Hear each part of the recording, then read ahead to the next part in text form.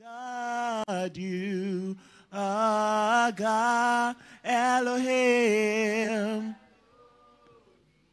We say, Ancient of Days, Lord reign. There is none like you, Lord.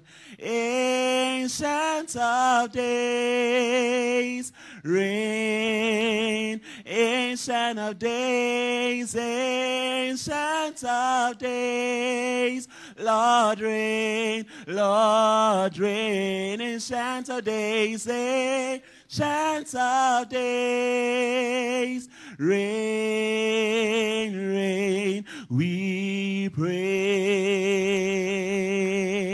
thy name,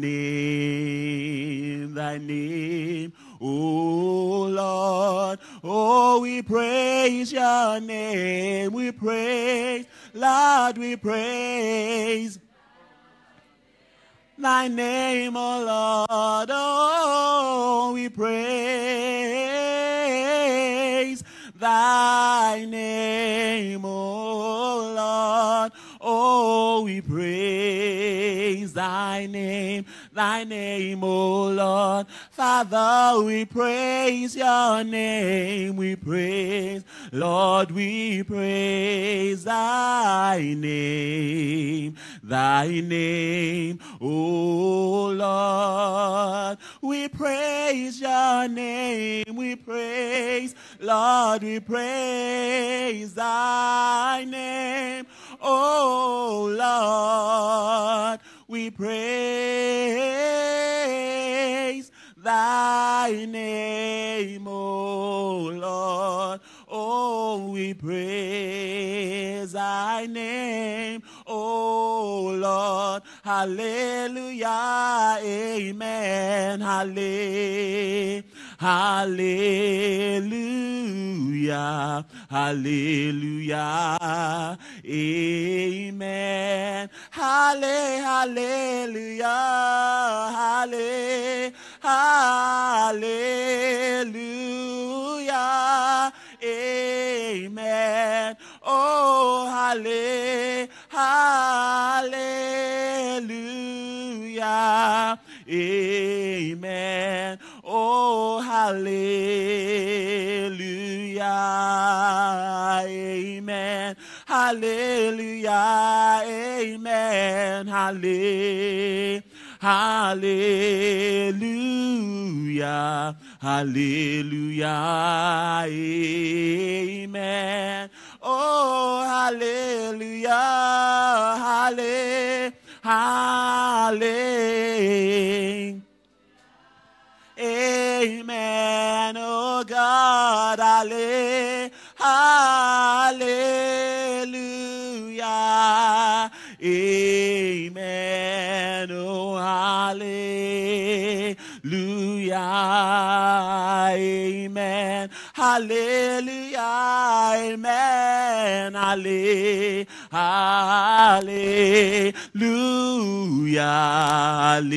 hallelujah, amen. Oh, hallelujah, hallelujah.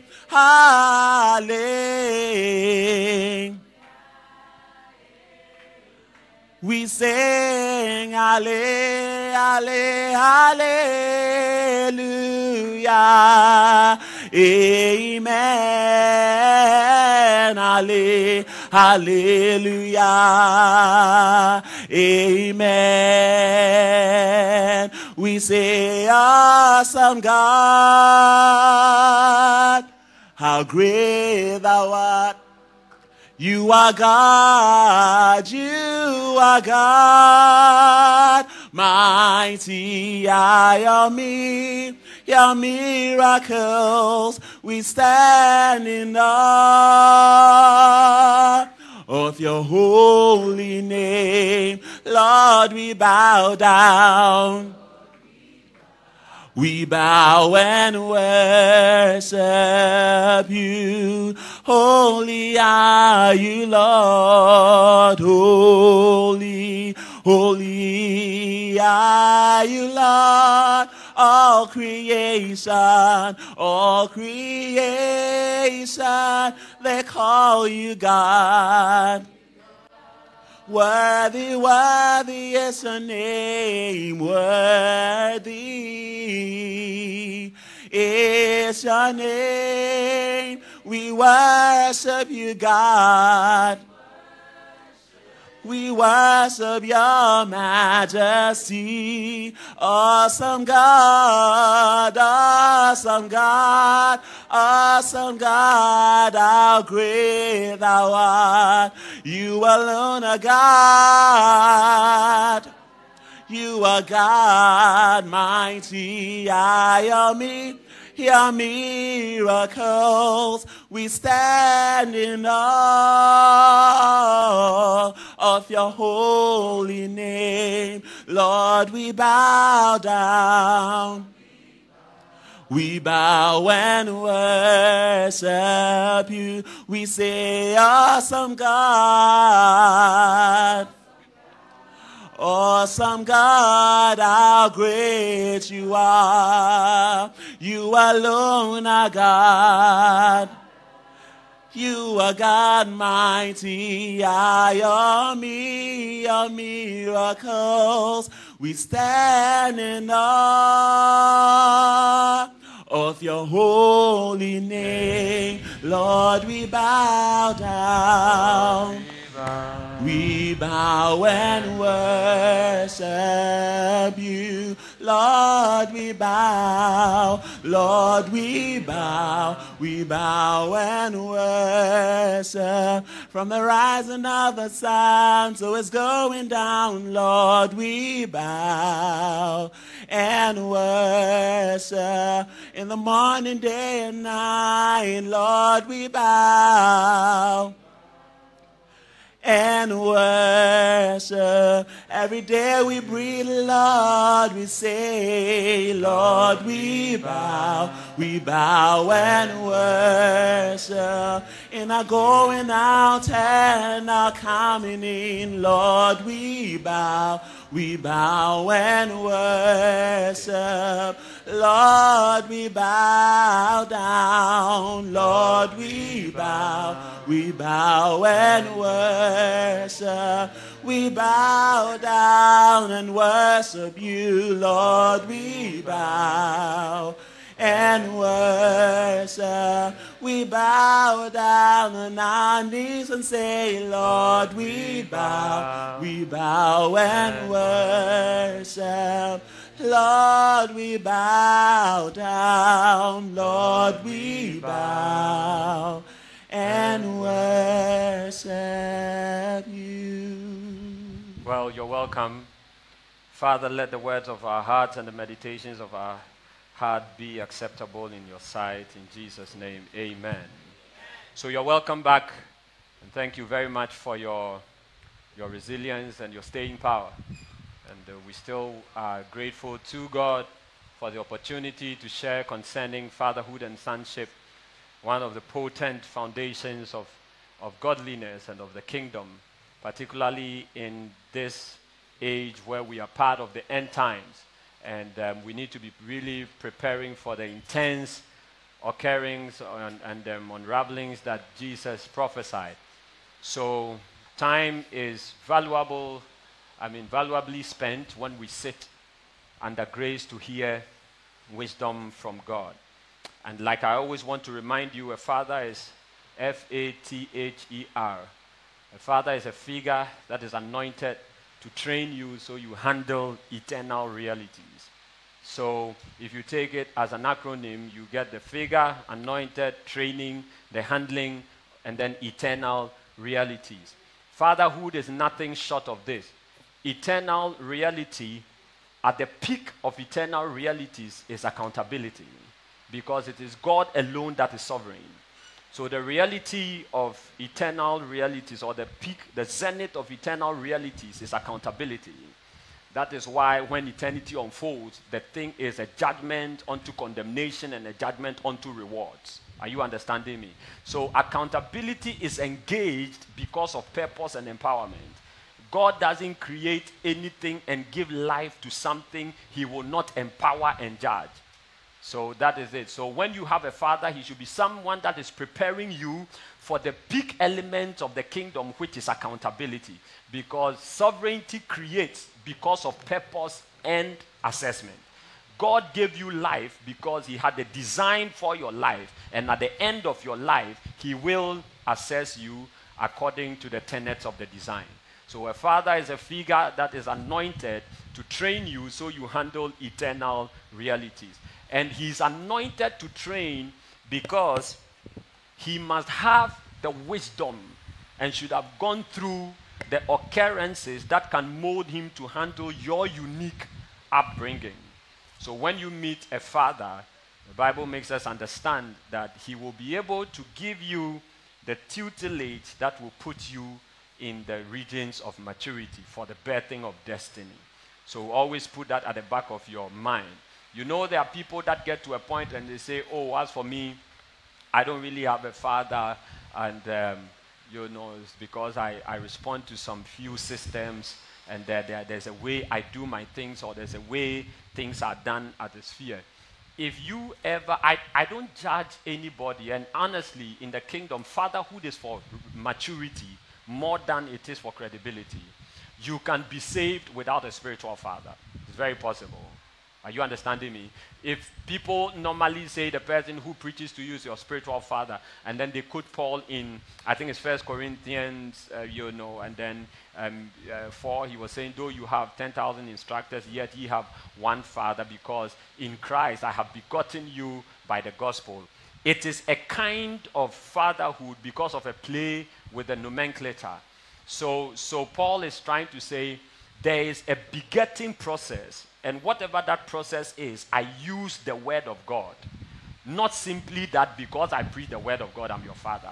That's not a simplistic interpretation of that scripture. What that scripture really means is that there is a certain process called begetting, where the Lord uses you to produce a certain, you know, effect on a person's life. And whatever that process entails, I use the word of God in Christ to do it. So there is a way God uses you to preach to somebody. As you are here, if God uses you to preach to somebody and the person is saved, it is God that becomes the father of that person, not you. Praise the Lord. So, I mean, these are foundational things that I always want to remind people about. You don't judge anybody because they don't have a spiritual father. Because in the kingdom, fatherhood is for the element of maturity. So, but not for credibility. I know people who say, oh, until I know your spiritual father, you are not, I can't even tell whether you are saved or whatever. No, please. You don't judge people to that angle. But then I always want to remind people, if you ever get to the point as a human being where you conclude that there is nobody under the sun who is greater than you and can lay hands on you, that is proof that you are in error. It's proof that you are in error. Even in the Old Testament, under the blood of bulls and goats, God could tell Elijah, I have 7,000 people who operate like you. How much more in the New Testament? You can never get to a point where you say, oh, you know, where God has lifted us to around this level, you know, you can't have any man you will submit to, so you relate to God directly and all sort of things. No, all these dodgy things, eventually you will meet the master, and in the eyes of eternity, you will realize how insignificant you are. You must always have a humble view that there is somebody who God can say has more wisdom than you. He told Saul, I have found a neighbor of thine that is better than thou. In the eyes of the divine, he can find somebody that is better than you. So you don't get to a point where you say, I'm so big, I'm so established, you know the extent to which God has elevated us. That's why I like the book, the writer of Hebrews. He said in Hebrews chapter 3, I guess, wherefore, heavenly brethren, partakers of the heavenly calling, holy brethren, partakers of the heavenly calling, now consider the apostle and high priest of our profession, Christ Jesus, who was faithful in all his house, as also Moses was faithful in all, who was faithful to him that appointed him, as also Moses was faithful in all his house. For this man was counted worthy of more glory than Moses, inasmuch as he who had builded the house had more honor than the house. That's what God was saying. Even Moses, Jesus came and was so glorious more than Moses. Are you understanding me? As in much the same way that a man who builds a house has more honor than the house. Then you go to Hebrews chapter 7, I believe, and the Bible makes us understand that Melchizedek was higher than Abraham. And so I think, if you read it, you will understand. And I think Hebrews chapter 7, verse 4, I guess. For consider how much greater this man was, unto whom even the patriarch Abraham gave a tenth of the spoils. Is it there? Hebrews chapter 7, verse what? Yeah. Now consider how great this man was, unto whom even the patriarch Abraham gave a tenth of all the spoils. And then if you go to, I think, verse 6, he said, but he whose descent is not counted from them received tithes of Abraham and blessed him that had the promises. Is that what is written? Yeah. So even Abraham met somebody greater than him. You can't live under the sun and say there is nobody at the level you have gotten to who is better than you. The Bible says, and verily they that are of the sons of Levi have a commandment to take tithes of the people according to the law, that is of their brethren, though they come out of the loins of Abraham. But he whose descent is not counted from them received tithe of Abraham and blessed him that had the promises. So even Abraham met Melchizedek, and the Bible says he was as inestimably higher than Abraham to the point he could take tithe from Abraham. And even though Abraham had the blessing of God under oath, he still was able to bless him. Never get to the point where you think that you have gotten so mature that you can't find anybody to submit to. That is proof that you are in error. And it won't help you. Praise the Lord. Great. So now we'll give room for questions and answers. Please ask easy questions so that we can. Good morning or afternoon. Good afternoon. Yeah, God bless you. So thank you for everything. I wrote down you mentioned the oil, the kiss, and the word. Yes. And I think you might have addressed this towards the end, but just to ensure that I'm correct. My question is there an order, like the way that he did it? Is there an order that they have to come? Do all of these things have to come from the same person? So, yeah, is it possible that you get maybe the oil from someone, and then the kiss from someone else, and then the word from someone else? And how would you identify which one, or are none of them? And so you're just waiting for the one who is. Yeah, those are the two. Okay, right. That's a good question. So in 1 Samuel chapter 10, the Bible says, then Samuel took the vial of oil and poured it upon his head and kissed him and said, is it not because the Lord hath anointed thee to be captain over his inheritance? And I spoke of 3 highways, the oil, the kiss, and then the word. And she's asking whether there is a specific order in which it must occur. A lot of the times, kingdom principles, it is very difficult to state them in a rigid methodology, because Jesus says of the things of the Spirit in John chapter 3 that the wind bloweth where it listed, but no one knows where it is coming from nor where it is going. And so are the people that are born of the Spirit. So a lot of the times, spiritual things are mentioned in exclusion for mentioning's sake. You might not want to be so much rigid about the order. It is like about salvation. So some people say you repent first, then you believe, then you accept, and then so at a point in time you are regenerated, then from there you are this. But when you look at it critically, and somebody says the sinner's prayer, and God saves him, you can't even tell at what point they've gotten to in the methodology. So a lot of the times we safely infer an inspired progression, especially going by how the Bible literally, exegetically lists it.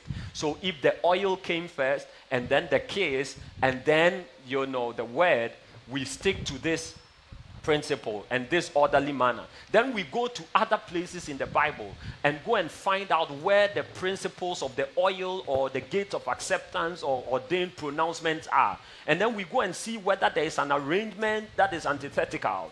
If there is an arrangement that is opposite, then we get to realize that God is not particular about the order, the ordinal sense. But if there is an arrangement that tallies with this one, and the ordinal representation is equal to this, then we are getting confirmation that God is particular about the order.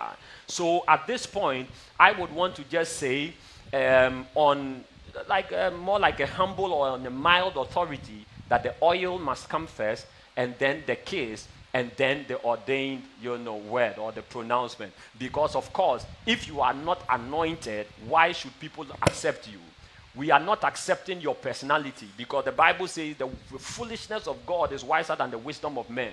So if I accept you for your personality and the skill you have developed in the carnal, the Bible says even the foolishness of spiritual things is still higher than what you will give me. So we would want to accept that the oil must come first, at least with the exegetical ordinal representation. And so the oil came first, then the kiss. If I am anointed, then there is reason for God to make people accept me. And then when people accept me, for what are they accepting me? For the empowerment to become what God sent me to be to them. So you stick to it like that.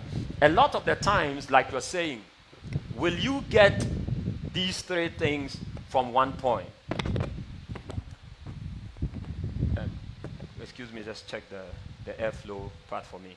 So the very good question is are you supposed to get all these things from one person, or you might have to get them from different places? The birthing of it must be from one person. The birthing of it must be from one person.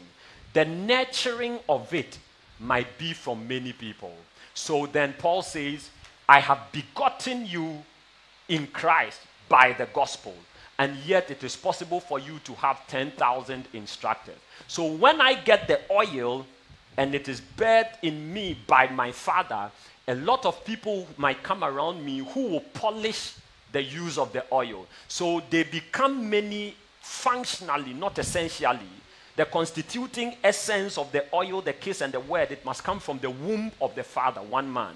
And that's why I told you that when David was going to the palace, it was Jesse that gave him all the three gifts. The oil, the bottle of wine, the loaf of bread, and then the kid.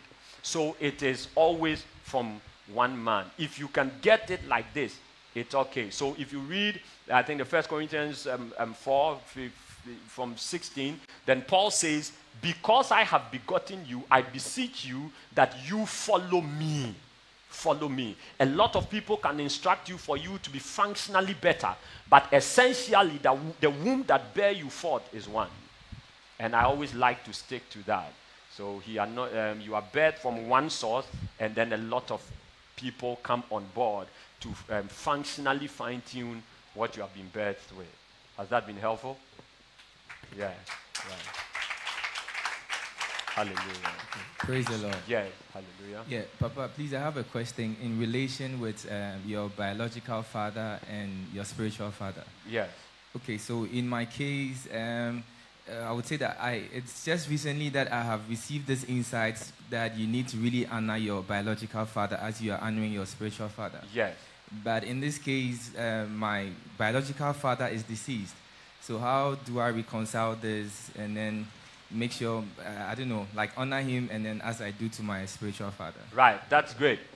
In the kingdom, the essence of the high priestly, function is that it must have tolerance for men that are out of the way and men that are ignorant. So the reason why Jesus is a high priest is that he knows that people will come to the knowledge of what they must know at a later time. And people will exhibit ignorance and people will be out of the way. So when you realize at the advent of truth that you have wasted the years in error and you did not know, then you appeal directly to the high priestly function of Jesus. And you ask him that by his intercession, the errors of the past be not laid as a charge against you.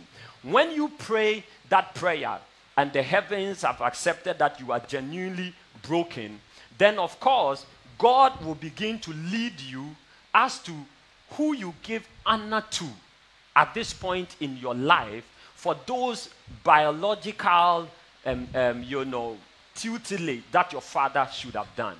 I don't know if you're understanding me. The Bible says if father and mother forsake you, who will be your father and mother? God. Is that not so? How will God be your father and mother? He will look for a representative. Just the same way that God looked for a biological person to give you birth on his behalf.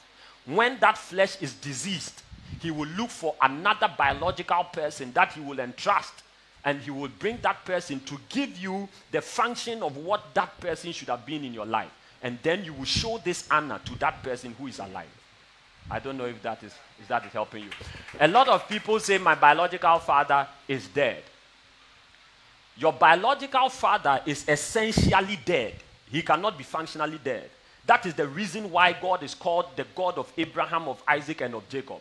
When Abraham died, then he left it and went to Isaac. He said, my name is the God of Isaac.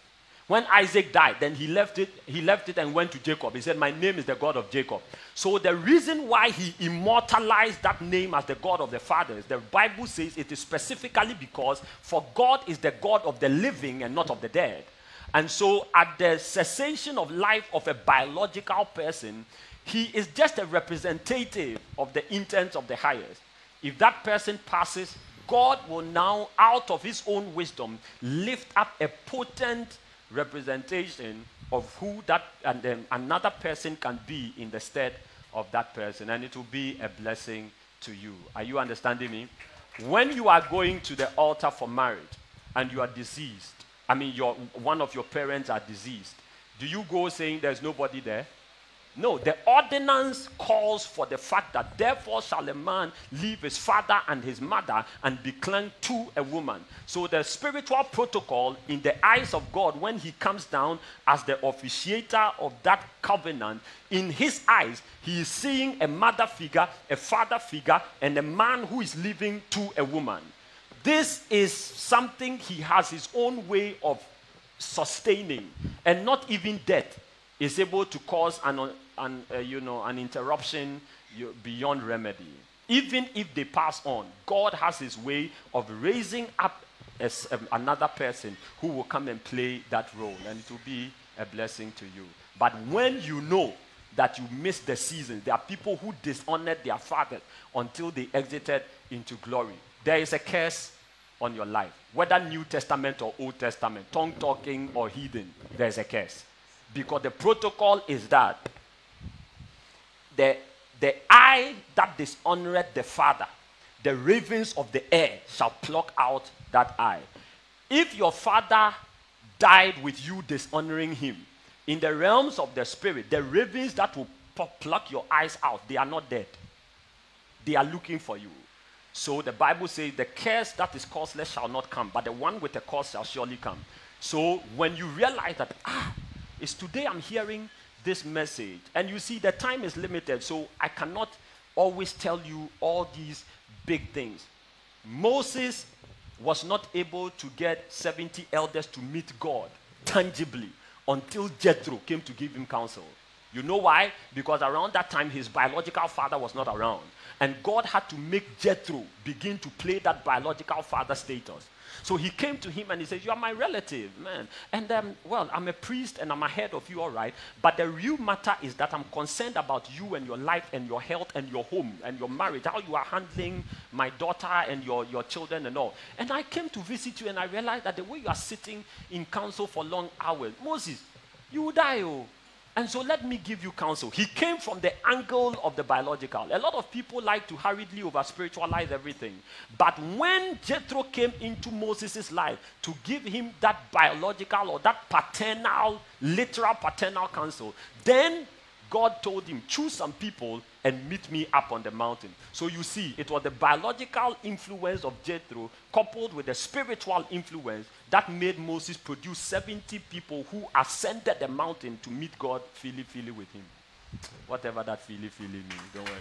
English is not my mother tongue. Yeah. Praise the Lord. Are you understanding me? So it is critical. Moses got that level when Jethro came in.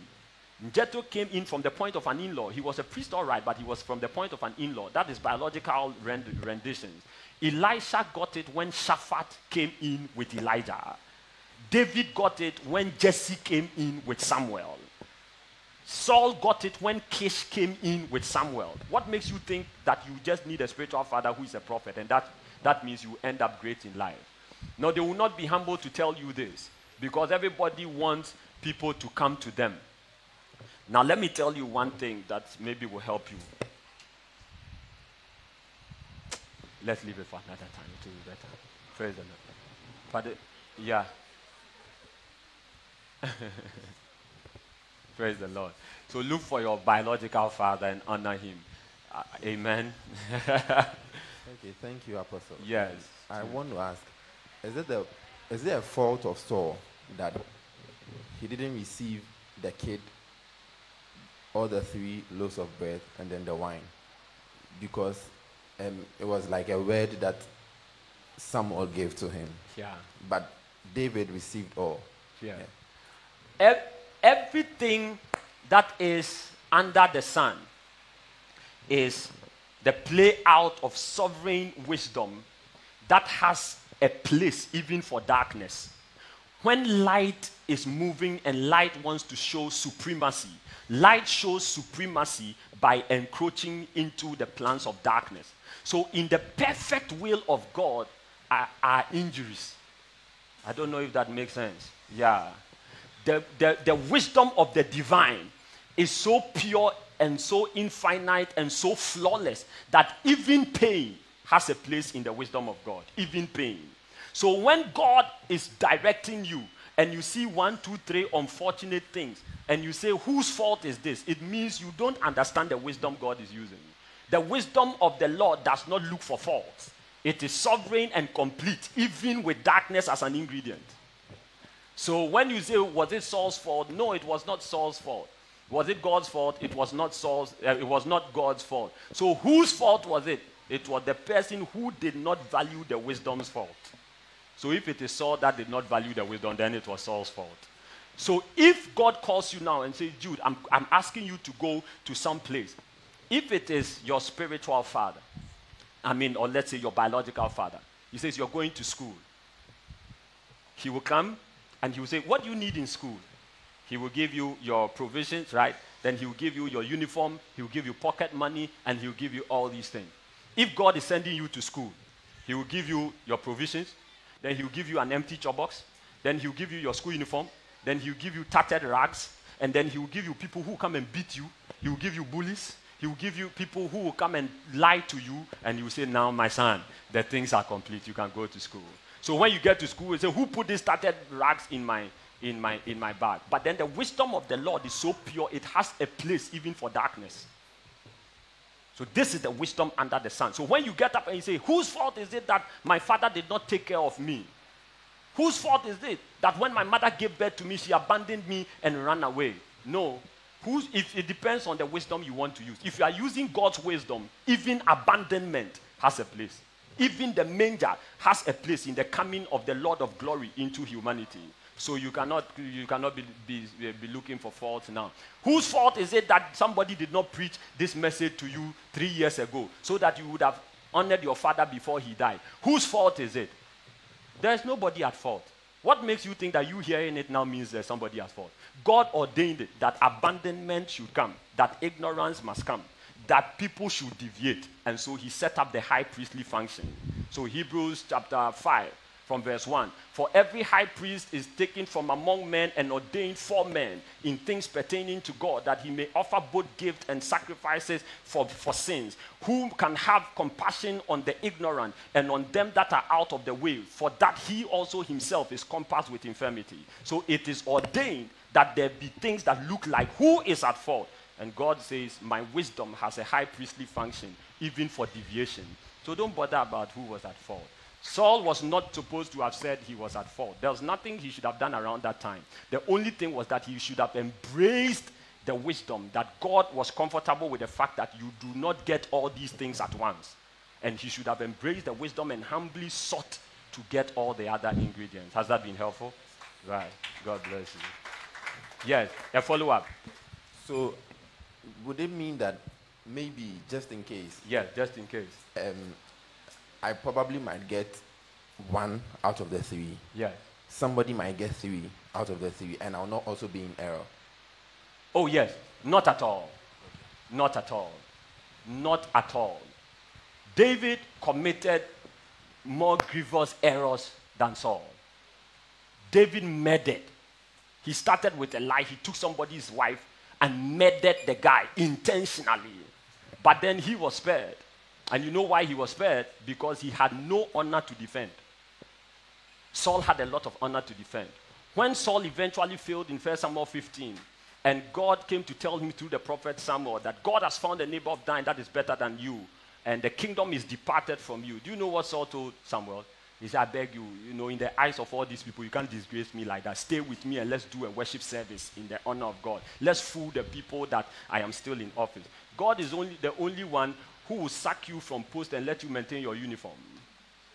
And he will only take the uniform the day you are dying, as he did to Aaron. The day he was going to kill Aaron was the day he told Moses, tell Aaron to remove the ecclesiastical regalia because, and then that's it. So as for God, he will let you keep the clerical, let you keep all the sophisticated adornment, and see if you have an ego to protect. Saul finished very tragically because he had an ego to protect. David committed worst offenses, even though he had all these things. But then he was mindful with the fathers and with the instructors in his life.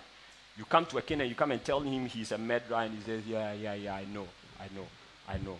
So now what will God have us do? And Nathan says, me, myself, I don't know. He says, but then I won't eat anything again. And he announces his shortcomings to the whole palace. The king says he won't eat. Why? But you people, the you are hearing, it's true. He killed Uriah, and he has owned up. And he says he won't eat. To the point that when the child died, it is the people that came to announce to him. And they said, sir, the child is dead. They said, now let's eat. He said, but when the child was rather alive, you were crying. He said, but now God has done what he has to do. Me, what can I do? I can't challenge him. So I'll rather side with it. So you see, David did not have an ego to protect. Saul had a lot of ego to protect. And it got to a point in time, Saul did not even know where Samuel was. But it was never the case with David. David always knew where to find Samuel. When Saul was threatening David, he ran to Samuel. At that point, David did not even know where Samuel was. At the point where Saul really lost the thing, he used to come to where Samuel was and would not even look for him. It's all written in 1 Samuel if you keep reading on.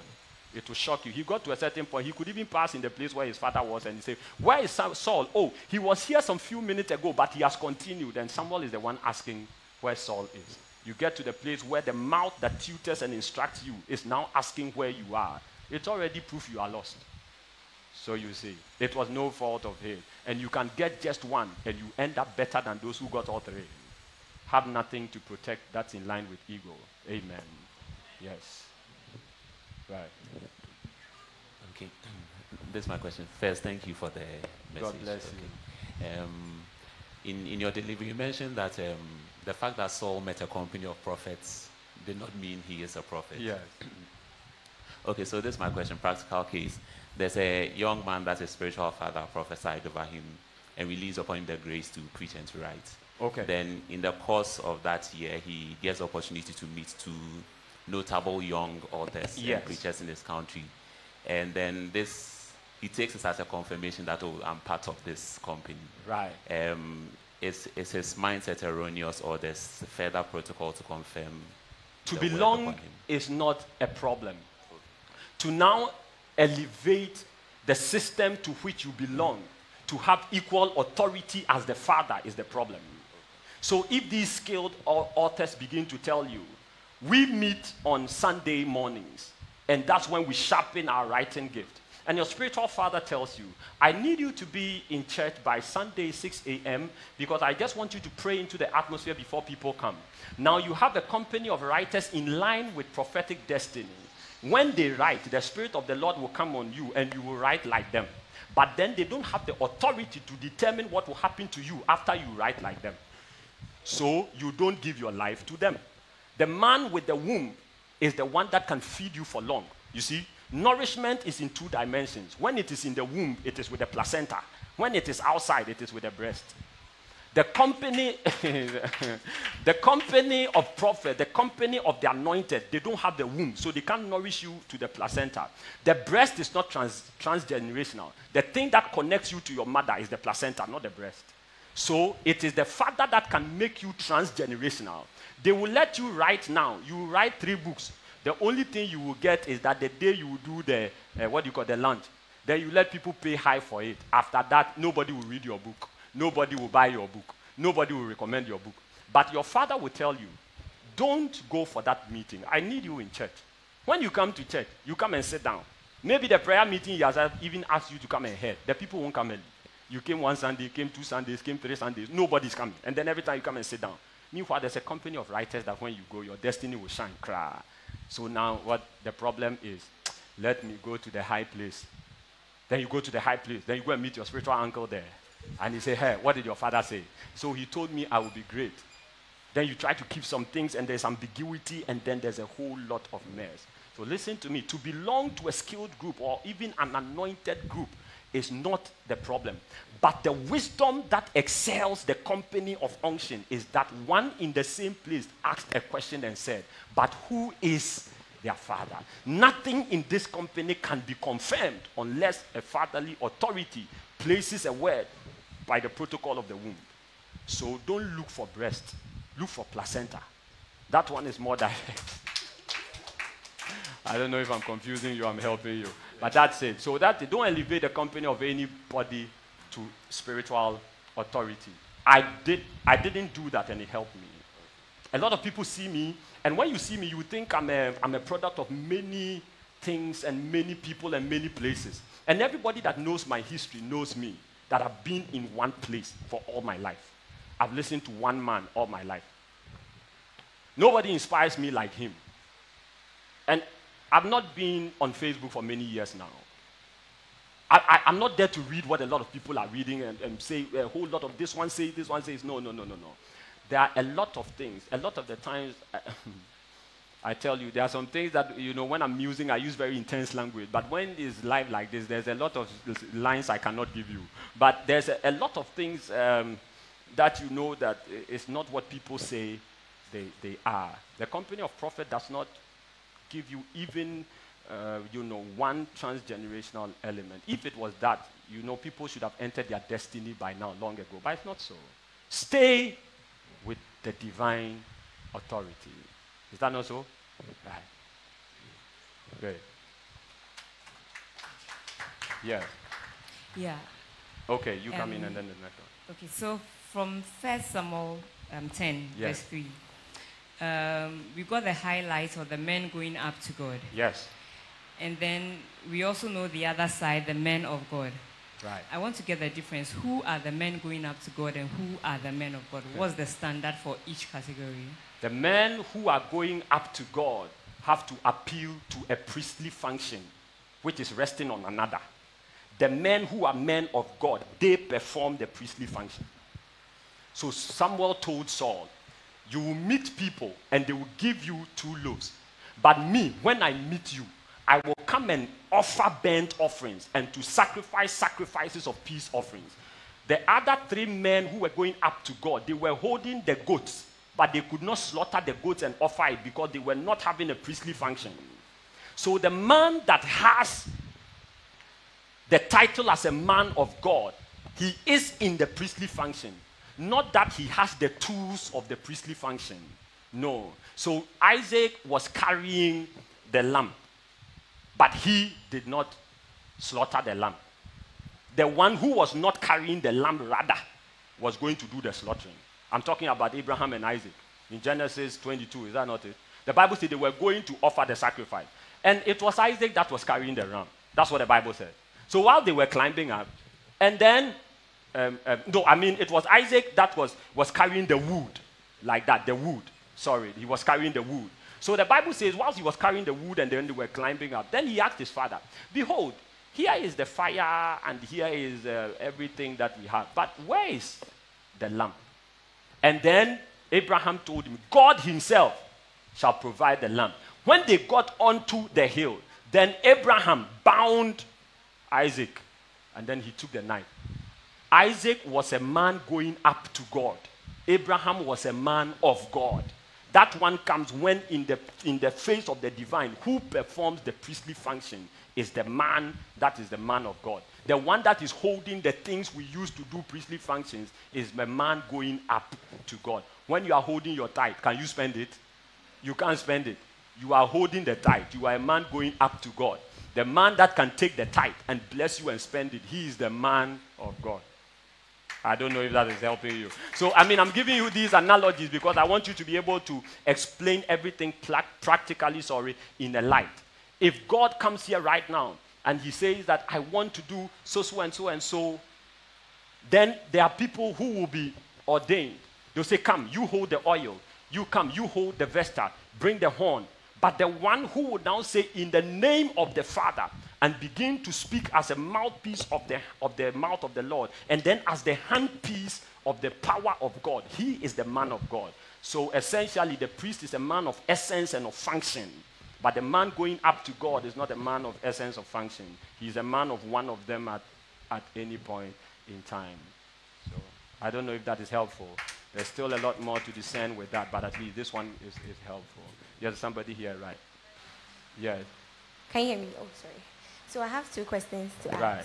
So the first one, you were talking about splitting your tithes for churches or maybe your fathers. So what if your motive behind splitting the tithes is not for the purposes of honoring your fathers, but then just in your own way to support the church? Is there something wrong with that? Yes, the tithe is not somebody's own innovation. But here, Hebrews chapter 7, I think verse 8. For here, men that die receive tithes, but there he receiveth them of whom it is witnessed that he liveth. See? So the tithe is an eternal protocol that rides on the dispensation of a time. The eternal modalities of the Lord do not submit to the intent of a man that is within the regions of time. No, sir.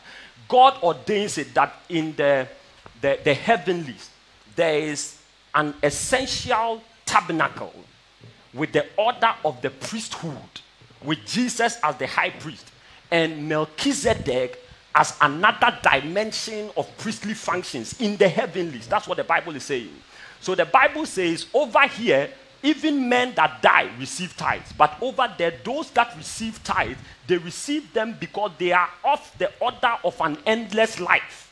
That's what Hebrews is saying. So now you are caught up in a disposition or a modality that has eternal trans-testamental abilities. Before the law, it was there. During the law, it was there. Now, after the law, it is there. Then, after time and into eternity, it is there. How do you use, maybe this is what I think, I want to help someone or two. How do you use your personal opinion to obey an eternal principle? How do you use it? The fundamental stronghold of tithing is honor. If God says, I give you 10, 1 is for me, why do you want to give God ideas how to use his 1?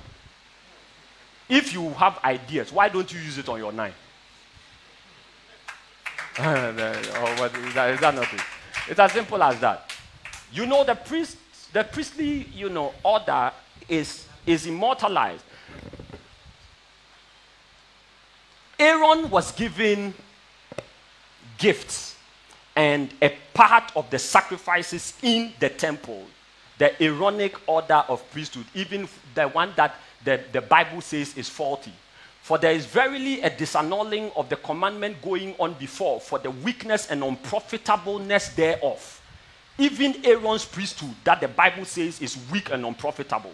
The Bible says God told him that I have given thee these remunerations in the sanctuary because thou shalt bear the iniquity of the sanctuary. If something goes wrong in the arena of grace and I am dissatisfied, you bear it. I have ordained it so. So because you are bearing the shortcomings of the borders of grace, I have ordained that you hold this thing as compensation. So in the realms of the heavens, the mind and the things God has to use that is 1/10 for, it is unimaginably higher and more intelligent than your most genuine suggestion. Are you understanding me? So 9 is for you, 1 is for him. If you have any intelligent suggestion, use it on your 9. Let him also use his intelligent suggestion on his 1.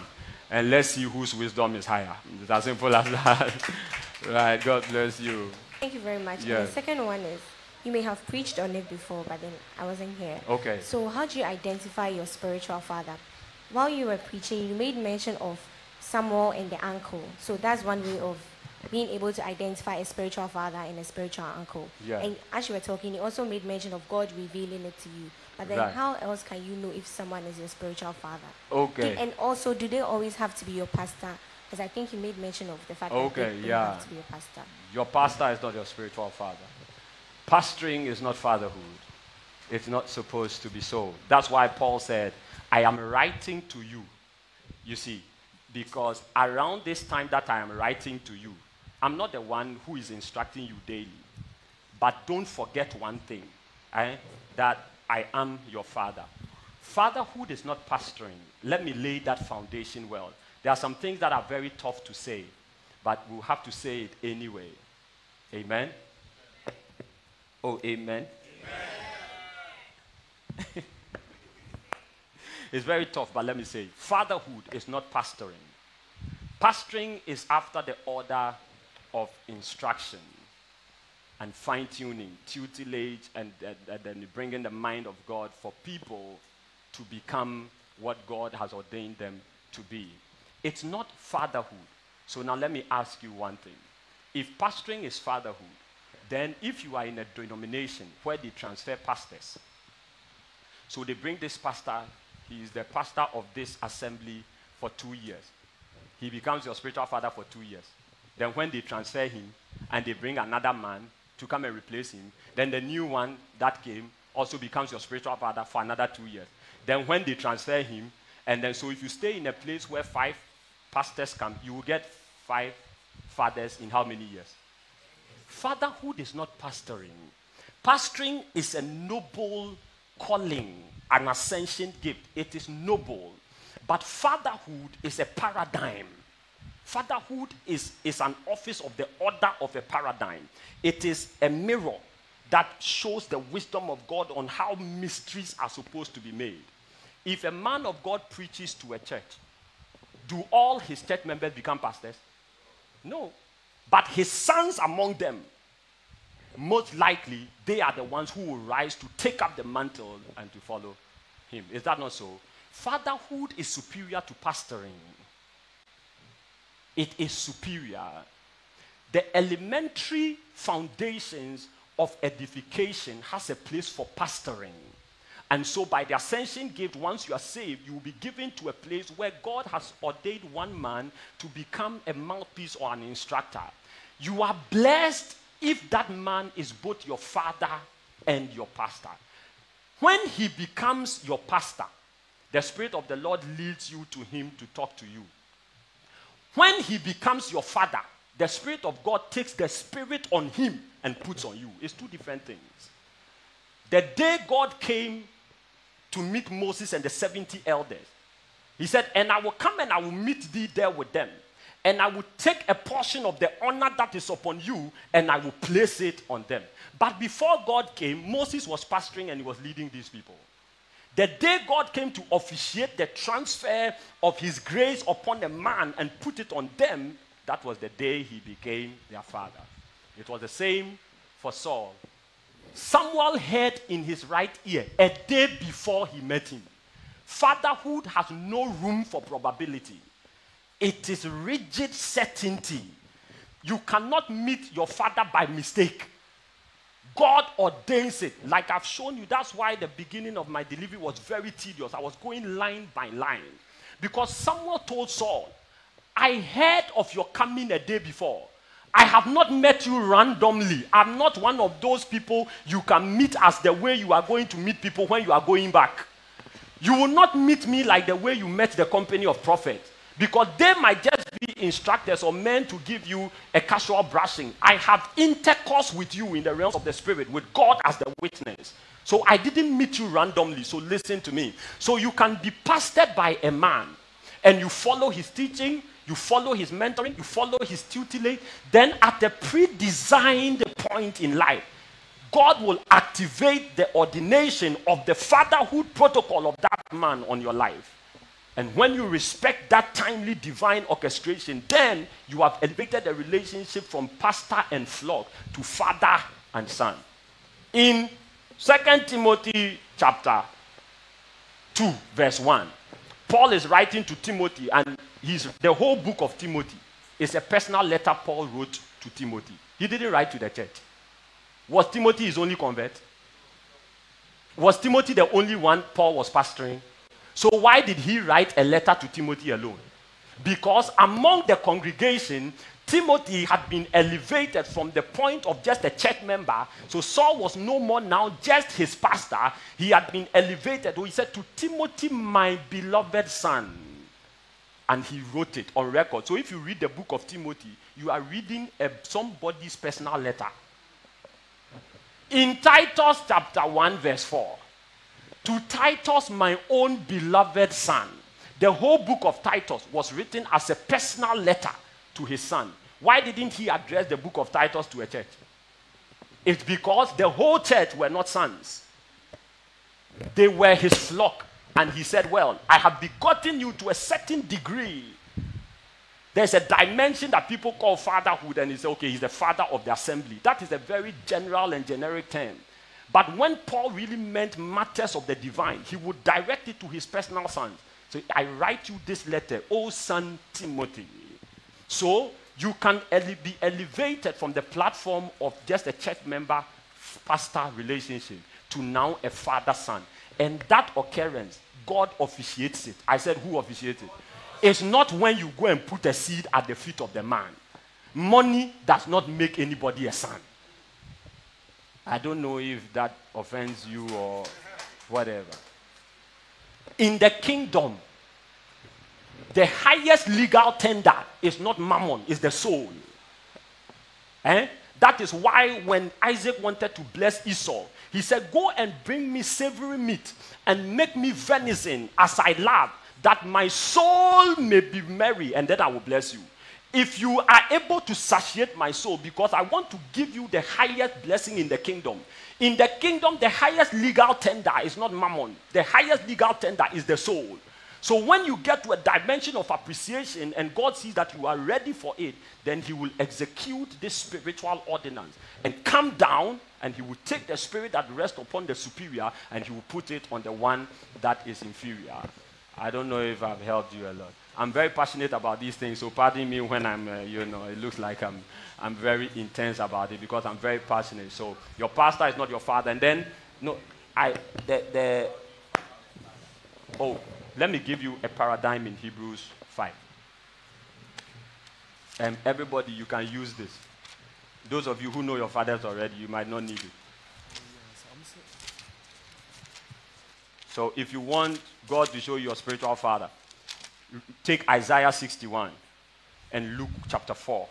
This is the manifesto of Jesus. The divine purpose, word for word. That's Isaiah 61, the prophetic element of his coming. And in Luke chapter 4, you see? So I'm giving you what to do to know your spiritual father. Spiritual fatherhood is ordained for purpose. Purpose alone. God doesn't give any man a father until there's an ordained assignment.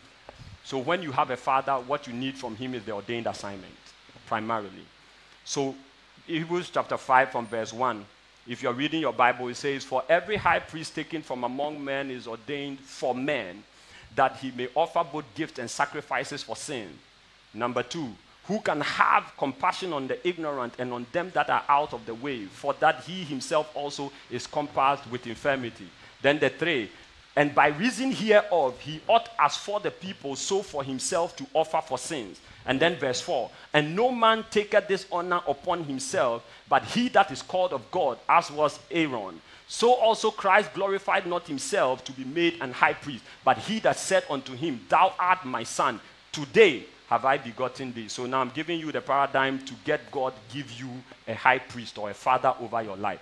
Number 1, go to God and say, who among men is ordained for me in things pertaining to you. That's the first prayer you pray. And it's word for word scripture, so it will not fail. I'm not telling you my mind. If you want to know your spiritual father, go to God and say, Father, Hebrews chapter 5 verse 1. Every high priest is taken from among men and is ordained for men. So who among men in things pertaining to my godly destiny is ordained for me? If you don't pray this prayer, you will meet uncles. Because you will go to programs with inquisitiveness and then curiosity. You say, hey, the way this man preaches, Apostle is my father. Hey! No. If I'm not supposed to be your father, the best I can do is to help you to respect your father more. It's okay if I'm not your father. I don't have to be everybody's father. Oratory, okay, you know. The tongue of the learned is superior to the excellency of speech. There are two different highways. People are carried away by expressions. No, don't do that. So you need to go to God and say, God, I want to know my father, number one. Who among men is ordained for me in things pertaining to you? That's the first one. Then you go to the next level. Who can have compassion on my ignorance and who can tolerate my deviation? Send him to me. Because the father is supposed to have a large tolerance for your inevitable stupidity. Hey. Okay, I'm sorry. You know, like I told you, I'm very intense about this.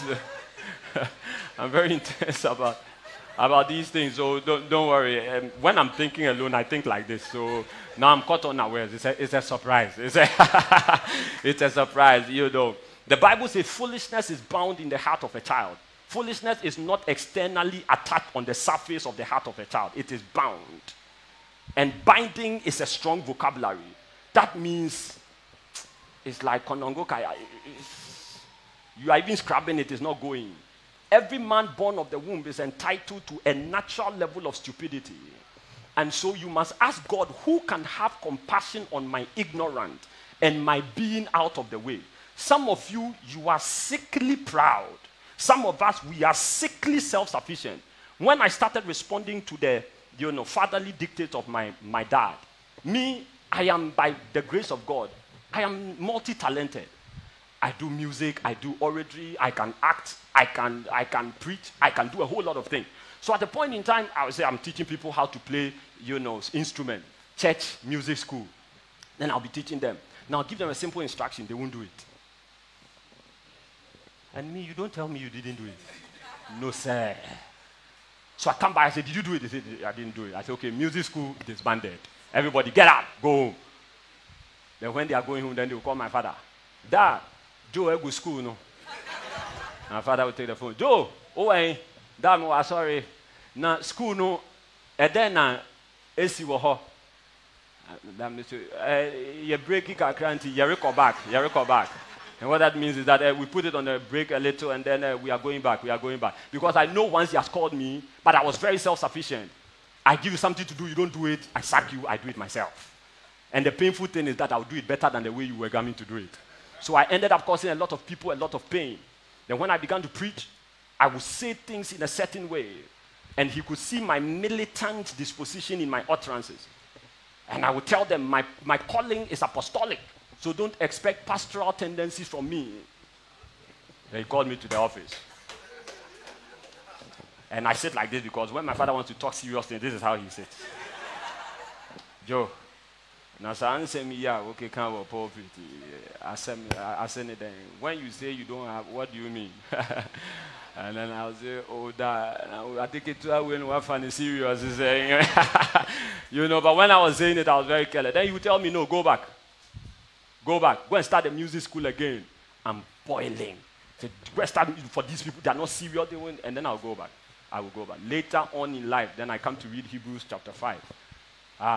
Who can have compassion on the ignorant and on them that are out of the way, for that he himself also is compassed with infirmity. Yeah? So if God had not given me a father who would tell me it's not about your militant, exclusivity. The fact that you are 5-talent holder does not mean everybody is a 5-talent holder. So I had to inflate the tolerance of my inner man. And so now people can talk trash in my faith and I'll say, God bless you, sir. Earlier on, Ababedinam. Earlier on Ababedinam. So I don't know if I'm helping you. So the next thing is, God, who is the man that can have compassion on my deviation and on my my being out of the way? And then the three is, who can offer pacification for sins and give gifts on my behalf? You know, there are men, when you get a spiritual father, in the 21st century, we know about sons giving father seeds. When you meet a spiritual father, the one who spends more is the father on the son, not the son on the father. Forget this simplistic confusion of the 21st century church, where it is sons who are now bringing money to come and make fathers rich and all this casual, expositions. No. The high priest must offer for the people as for himself gifts and sacrifices. I honor God with my substance on behalf of my sons, because that is the credibility of the priestly function. And I pacify judgment from the arena of grace on behalf of my sons by sacrifices before they even have to mature to give me anything. No, sir. For a long while in my life, for many years, there's no son that gave me any seed that I spend one CD from it. Never. Because you see, when you don't know, you will be judged little. But some of us, we have revelatory depth. The degree to which I command insight to some of these things, I will be held accountable for certain things.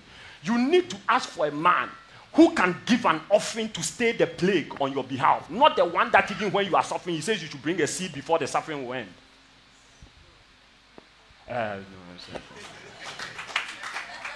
These things, I'm very passionate about it, man. What are you talking about? I see the battle of my sons and I clear my account. No. Oh, apostle, I had this dream, whatever, and no. I'm like, I'll get back to you. It's because I know what to do, to offer gifts and sacrifices. The gift is for honor, sacrifices is for atonement, pacification. Because I understand what it is like to have a dream that is above you. So I fight the battle silently with gifts and sacrifices. Not that in your thing, I say, you get a dream and you were shot. And I say, hey, this one, if you don't bring $1,000, you will die. Oh. I mean, I'm not saying that sowing seed to avert danger is wrong. But this is the foundational thing. The high priest is the one supposed to offer. Did Jesus kill somebody before he killed himself? What are we saying? The supreme ethic of the kingdom is not prosperity, it's self-denial. Yeah. Instructors stop on the prosperity level. The fathers take up the baton from prosperity on the level of self-denial. So in the last 2 verses of Hebrews chapter 11, which is the hall of faith, and these all, having obtained a good report through faith, obtained not the promises. God having designed a better thing for us, that they without us should not be made perfect. They sacrificed faith to receive something and told God it should be given to us. So, at the peak of fatherhood, which is in tandem with the supreme ethic of the kingdom, which is love and not prosperity, is sacrifice. So you need to ask God, who can sacrifice for me? Not a man that even when I don't have, he says I should close my account. And until I close my account, nothing will change. I'm not saying closing your account does not change things. But this paradigm of exploitation will not take us anywhere. You see fathers who are overflowing with excess, and you see sons that are in depravity that sends them into error. And then they will come and preach that, oh, it's because they are greedy. They are chasing money. No, sir. No. You don't torture a man above his tolerance limit and say he failed the test, because that is a trap, it's not a test. As a father, you are entitled to testing the sons, not trapping them. A trap is ordained to be above the tolerance level of the person. A test is ordained to be equal to the tolerance level of the person. If you make a man's life stringent as a father to the point that he stumbles because of deficiency, and he falls, Jesus says it were better for you that a millstone were hung around your neck and you dropped in the sea to kill you. How can you make a young man suffer until he walks into error and say he fell into error because he is greedy? You are not God. You might not know the line from where the thing you are designed for him as a test turns into a trap. The guy is crumbling on the inside. Hope deferred maketh the man sick. And so that's why Proverbs says, if it is in thy power to do it good, defer not it and tell the man, go and come. True godliness is this, to visit widows and the fatherless in their affliction and to keep yourself unspotted from the world. That is the epistle of James to the church. So that's it. Who can sacrifice for me? It's not who enjoys my money. No. No, if you bring me seed and God says I should take, I will take. There's nothing wrong with seeding. Venison is verily the season changer. Yeah. Venison is verily the season changer. If you bring venison, your season will change. But if I starve you and trap you and call it a test, no, sir. The Bible says every test that God ordains, he makes sure that it has not the power to overtake him, such as unless it is common among men. And even with that, he will make a way of escape. You don't torture people and say it is the training of sonship. No, sir. You can't do that. And sons too, you don't look for fathers who will pamper you. Okay, so then the last one is, and no man taketh this honor unto himself, but he that is called of God. Who is the man that I will meet that will not command reverence after the order of idolatry? There are men that if you want to celebrate them as fathers, you need to kiss their foot. What? Praise the Lord. It's a blessing to be live, or what do you think? I tell you, it's a blessing to be live. You know, reverence is not idolatry. Two different things. But reverence is good. I'm not saying reverence is shabby, but look for a man who doesn't take honor upon himself. He forces that he is the one that is your superior. He is the one that, no, sir. No, sir. I told you, the proof that Jesus gave birth to the apostles is that he could preach a message and ask them, will he also go? That's it. He's not possessive. It is the possessiveness of purported fathers that is the stronghold of the spirit of Jezebel, because manipulation is witchcraft. Yeah. I'm saying a lot of things. I don't know whether it's adding up. So, next question, please. Oh, I thought you have asked your question already. Yeah, some people have sent in questions. Oh, right. From online. Yeah. Right. So, one is saying, doesn't matter who the gifts come from. That's the gifts David received from his father. Mm-hmm. And if yes, how do you deal with a situation where a father dies before giving the gifts? And then there's one saying that, what do the gifts symbolize? Hey, you let me digress. Oh. Kids, loaves of bread and wine. Atonement, honor. Atonement is pacification, like the kids. The kids is for your stubbornness. The sacrifice goes as a burnt offering for error. So the kids is for your stubbornness.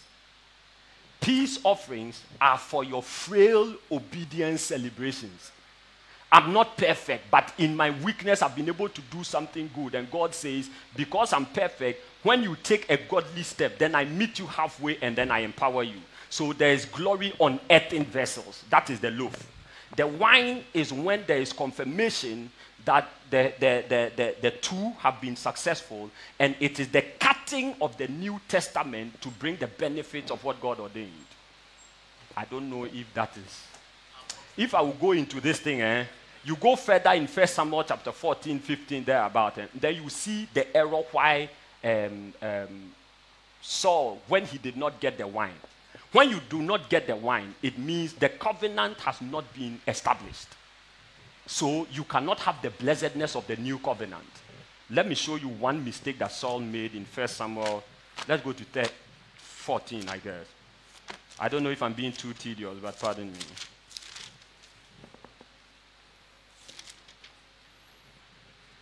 I will look for it and then I'll let you have it. So, yeah, you are you seeing something? No,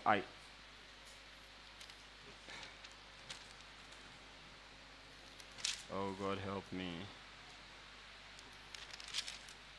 No, hold on, I'll find this thing for you. Okay, 1 Samuel, I think 13. Let's go to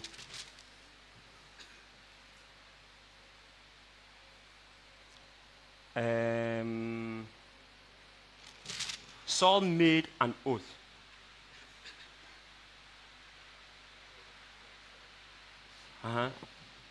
Okay.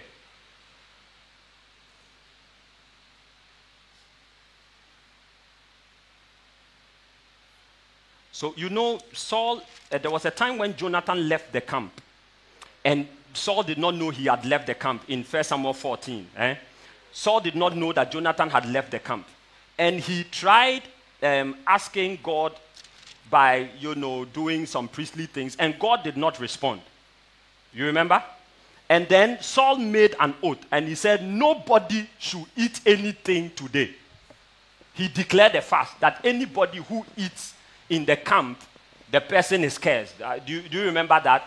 Okay. So now, he put an embargo on anybody eating. So in 1 Samuel 14:24, what is there?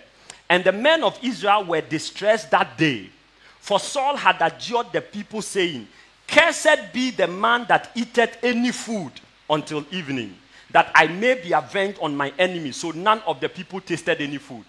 This is what Saul said. He said, anybody who eats until evening is cursed.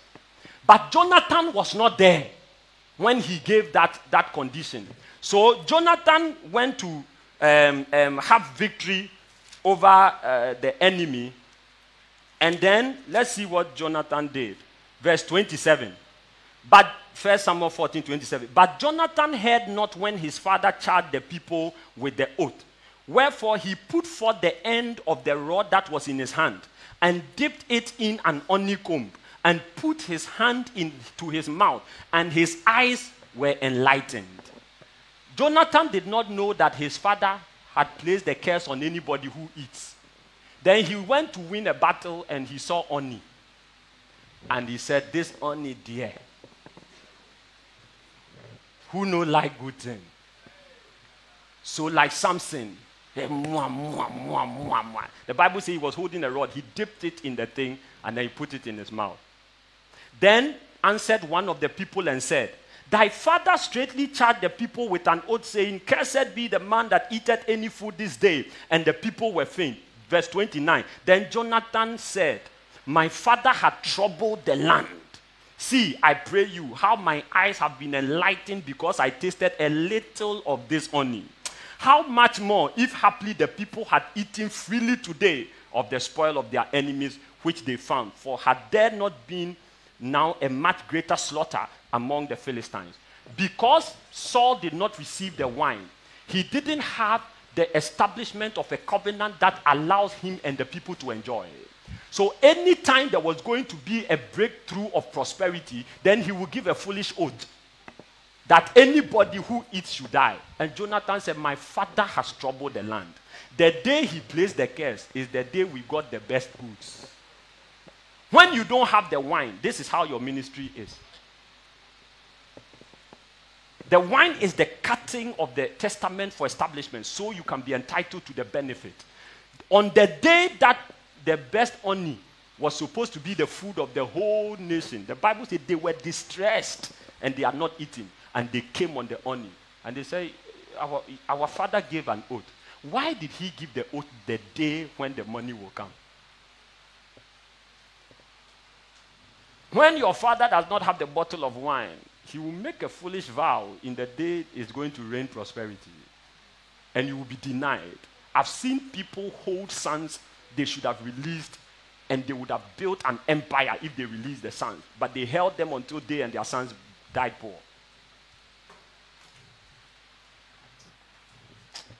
Don't know whether.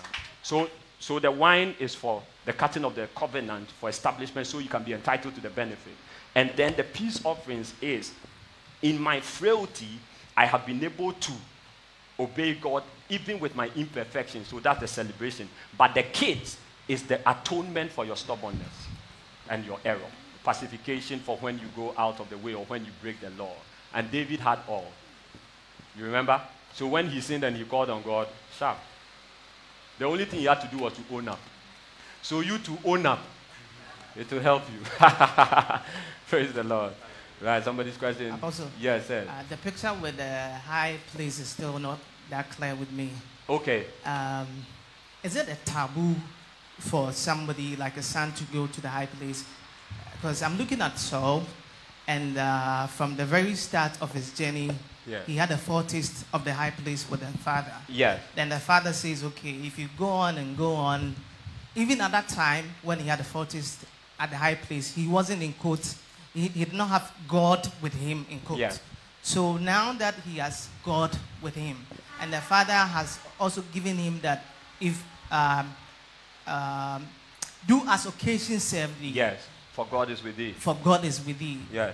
Him going to the high table, the high place. Yeah, that's a very good question. I like it when people are genuine and they bring out the, the real concern, because like I always tell you, fatherhood is not idolatry. Reverence is not idol worship. It's two different things. Now, he said, do as occasion serve thee, for God is with thee. And let it be, when these signs are come unto thee, that thou do as occasion serve thee, only because God is the reference. The protocol of exclusive entry by the frequency of once in a year was broken the day Jesus died. So the holiest of holies was out of bounds yesterday. It is not out of bounds today. What has changed? Because of what God did, not because of what men did. So there is a place you will go yesterday. It was not wrong. You go to that same place today. It is wrong. Because what permits the entry into the place is what the heavens are doing in the moment. So all what I'm trying to tell you is, there are places you go sometimes because of injurious curiosity. If you go to those places, even if it is 1 hour you went to spend there, you have thrown your life away by a deviation that is very serious. Nevertheless, those same places, you can go to that place with prescribed, efficiency from God. The reference is, do as occasion serve thee. Use your discretion, not because we trust in your discretion, but because God is with you. So it's the God with you that is always indicating whether you can go there or not. Is that fine? So you are free to explore elements, in the arena of grace. But always ask yourself, is the permissible the perfect? No. The permissible is not the perfect. Because there is permission and I can also go and stand there and say some, does not mean God perfectly will that I should go and say some. Many believers stop at the permissible. They want to know what we are allowed to do. And that is the proof of immaturity. The precursor to stunted growth is permissibleness. When everything is permitted, you don't grow. Yeah. The antidote to malnutrition is not hypernutrition. Because if you overeat, it's called gluttony. It's a sin. If you are permitted to do anything at any point in time, the Bible says you are unskilled in the word of righteousness, for you are a babe. Because you can't discern evil from good. But when you now become a man who is of full age, to whom belongs strong meat, then Hebrews says you are, by the exercising of your gift, you've been able to discern between good and evil. There's a place you go tomorrow, that is not an error. If you go back to that same place 2 weeks after tomorrow, you are going to incur an injury. Do as occasion serve thee, for God is with thee. I like to honor people a lot. I would rather come to submit and honor than to come as an equal. In my bid to be genuine hearted, I realized that there were times that curiosity moved me and I thought it was the Spirit of God. I concluded it was God's Spirit. Later in life, I realized that, oh my God, there was a margin of injurious curiosity. When God ended here, I should have known that was how far he wanted me to go. But like you're saying, I felt, well, the high place, sometimes we are sent there, sometimes we do some of these things. Why not today? Then later you realize that it's not that what you did was wrong, but the timing. So he said, do as occasion serve thee, but it's only because God is with thee. Your consciousness of the fact that there is a sovereign being who can tell you the thing is good, but the time is wrong. So that's it. God bless you. Yeah. Yes, sir. Thank you, Apostle, God for bless you. this timely information. Please, you earlier explained the role of the father. Right. And I want to ask pertaining training. Right. What are some of the forms the training is supposed to take? Yeah. Is it going to be or supposed to be systematic, where you, the son, also have to follow in that order? Yes. And where that will be a follow-up, where those trainings are lacking, would it be enough reason to point out to you that that person might not be your father? Your That's a very good and a very genuine question. I like practical questions, just like all the other ones, because you need to know how to take a step. Now, in the kingdom, Paul defines something very clear, that the excellency of speech is not the tongue of the learned.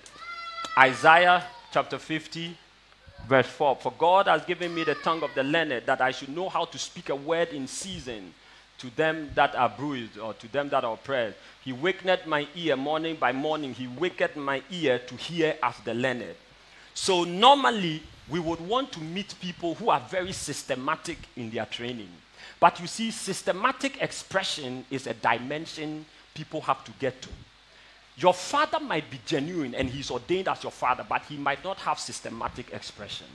He might not have it. In the school of life, we use a humble heart to learn.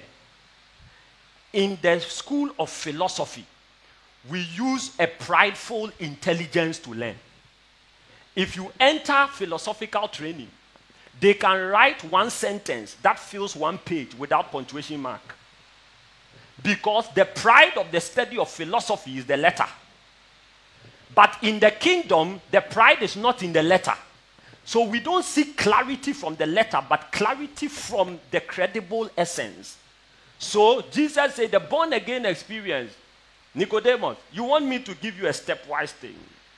It's like the wind. All you need is to be broken. When you are broken, it will start. If you look at my father and I, a lot of things he has communicated to me, he didn't do it in utterance. When I was young and I was learning from him, I realized that God was using his actions and sometimes his passive, silent demeanor to talk louder than words. So you get to a point, don't go with an unreasonable interface of judgment. The man must be able to talk systematically. I know that fatherhood is for training. Say, what is the syllabus with which you are training me? And no. When you do that, you can never catch a mantle. Elijah asked Elisha, the Lord has sent me to Bethel. Stay here. And that careless shrouding means, if you are wise, follow me. How was Elisha supposed to follow him by saying, stay here, because it's only me that God has sent? He went to the next place. They got to Bethel. He said, the Lord has sent me to Jordan. You stay here. How was Elisha supposed to get that? Is this a systematic approach of training? It's not systematic. The first time Elijah saw Elisha, he threw his mantle on him. He didn't even ask him anything. He walked on. Can you imagine following somebody like this? The first time Elijah met Elisha, he was plowing with oxen. He was on the 12th oxen. Then Elijah saw him. Then he threw his mantle on him, and he started walking away. If it was you and I today, we would chase him and say, Massa. The fact that you're a prophet does not mean, quick, we exchange. No, but then look for the heart first. Because in the kingdom, when you have a heart, you see structure in disorder. I don't know if you're understanding me. In the kingdom, the highest form of beauty is in torture by design. That's why Jesus' face was disfigured on the cross, until the nobles looked on him and they realized that that's what the Bible says. They looked at him and they said, now this man does not look human. The whole visage was mad beyond recognition as a human. But for his mandate, the Bible said to appoint for them beauty for ashes. How did he bring beauty? By torture that disfigures the face, and yet the beauty was in it. So the kingdom is that there is wisdom in disorder. So if you want to learn from any father, and you go with the finesse expectations of secular wisdom, everybody will fall short of your status of a father. Go with a heart, a broken heart. When you are broken, even when your father insults you in frustration, you will get a sermon from it. Yeah. Yeah. And I mean it. Even when he throws his hand into the air and vexes his sore displeasure on you and speaks something as if he's frustrated, he's tired of you, and he walks away. The highest form of beauty in the kingdom is torture by design. In the midst of the bruising is beauty for ashes. So don't go explaining whatever. Nevertheless, when your father begins the real spiritual work, the first thing he does is make sure he has introduced you to the foundations of the doctrines of Christ. I see people who say they've met fathers and all they talk about the content of what they are doing. And there are even people who are fathers who are moving with, their sons, and they don't know that they would be judged according to a syllabus in Scripture. There are fundamental doctrines in the kingdom. And it is your duty that any soul that God sends to you, the first thing you have the moral right to communicate to these people are the fundamental doctrines. Not how to do a program. Excuse me, sir. It's not. So, we are talking eternal realities. A man that sits you down and asks you in your face, even after preaching for 5 years, do you know Christ? This is your father. Yeah. Or you don't know. At the table of the communion, the covenant table, Jesus sat with Peter and he looked into his eyes after walking with him for 3.5 years. Simon, Simon, lovest thou me? And Simon said, now Jesus is a question being. Obi ame preach 3 years, if you know you're born again. But he was asking him, that means he's your father. The man that tells you that even at the peak of your trusting yourself, his only responsibility is to ask you, do you have genuine intercourse with the divine? Simon, Simon, lovest thou me? He asked him the 3rd time and Peter was offended. Because in the eyes of the natural, we have passed that level. Your real father is the one who knows that there are basic doctrines of the faith which stand as still the ultimate level of fulfillment. He points you to Christ. The next thing is he points you that you will be made in the image of the Christ. Character, not gift. What did I say? Character, not gift. In the play of life, character is rather the knack actor. If you want the main actor in the play series of life, the main character is called character. Yeah. Yeah. What are you doing with an accurate, loose talker prophet? A man that talks the mind of God accurately, and when he descends from the pulpit, he can say anything to anybody in the next instant. Even God, when Moses used stammering as an excuse, said, okay, then I will look for a man to speak for you. Because loose talking, they are Nyame style. So he said, somebody will have to come and speak for you. Character, character, character.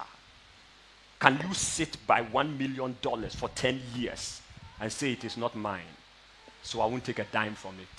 Can you? Can you? You say, hey, apostle, you go hard, oh. Apostle, you go hard, oh. Can you sit in an office? There are a lot of times in your young life, there's a place you get to and you think there are things you can do easily. When they rush you to some place and they say, oh, the system is like this, but there's this thing you can pay so they can attend to you fast. Before you say, Father, you have paid. There are men who can subject your life to rigorous integrity test. Character. A man who is concerned about character, who will tell me plain language, in the last 30 days, have you been able to read the Bible every day? A man who will ask you these questions. I say, tell me, the memory verse you are quoting, do you believe it in your heart? Do you? And let me tell you something that's very emotional for me, but I'll tell you anyway. A few years ago, I lost a friend. He was a very close and a very dear friend. We're doing ministry together. And he was 1 year older than me. And he used to respect me so much, and I used to respect him so much. And at a point in time, he was sick. And apparently, the ailment was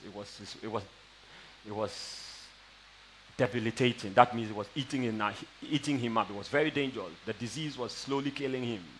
But he didn't tell anybody, and he didn't even tell me. So I was there one day, and my phone rang.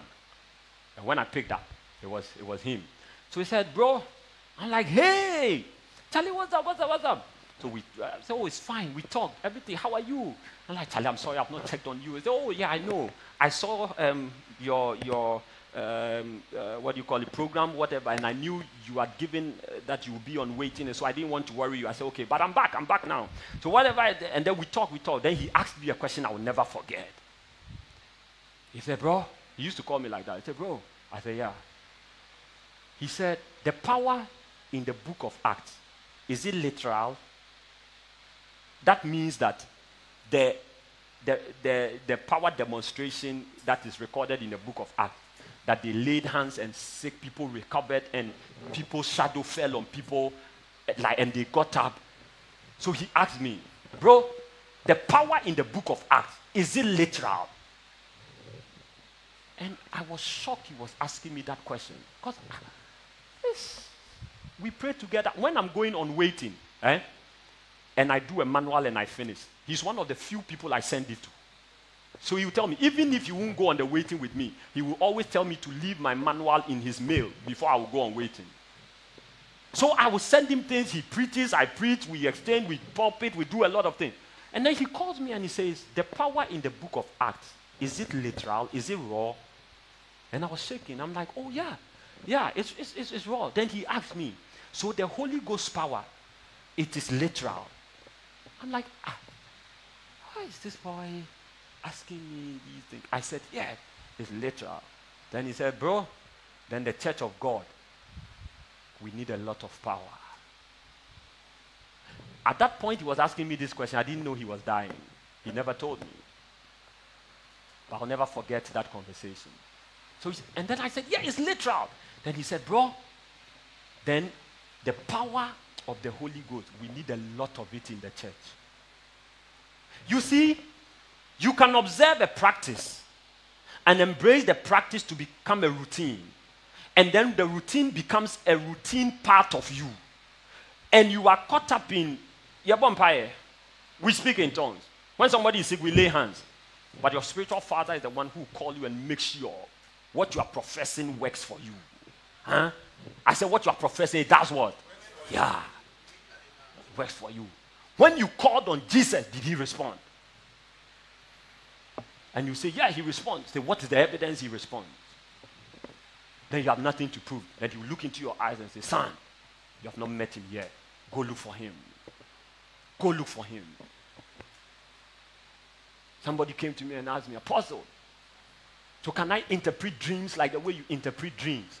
I said, son, if dream interpretation, that spirit, when it comes, you will know impartation is real. That's one of my favorite quotes. The height from which a mantle falls is the new height of the man on whom it falls. Dwarfs can become giants by impartation. Yeah. If you don't have it, don't go seducing people that you have it. Now, the gospel in the kingdom is seductive. You see somebody recording a miracle. Can you see? Yes, I can see. I can see. Somebody who's been blind for 5 years, when he begins to see, this is not the way he will express it. Pardon? Yeah. You see, we are trying to bring a seductive interface.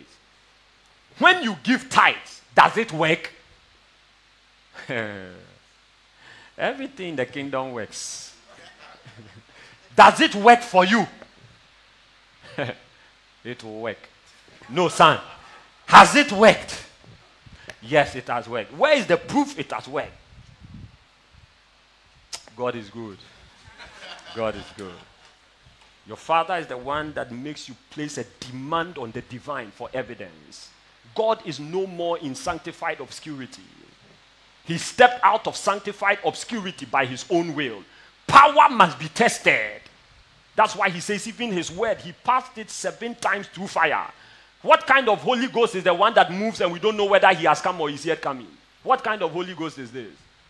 No, sir. I want the one that when he passes, even the blind man knows that power is passing and he says, if I don't shout today, I won't shout anymore.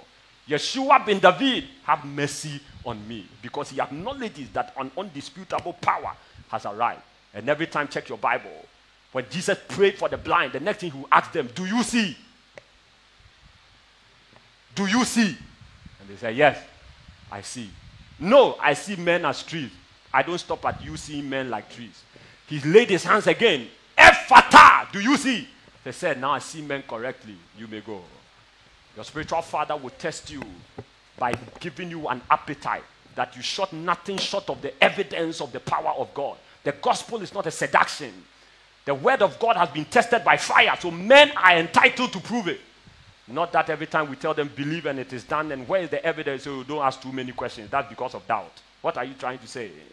The man prayed to Jesus and said, Lord, I believe. Help thou my unbelief. And he made the miracle happen. When Abraham met God and Sarah met God in the house after they had given the 3 people food to eat, Abraham laughed and Sarah laughed, but God still spoke. But today we preach in the kingdom.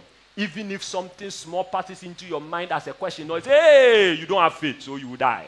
You don't have faith, so you will die. You think the gospel is not prepared to be tested?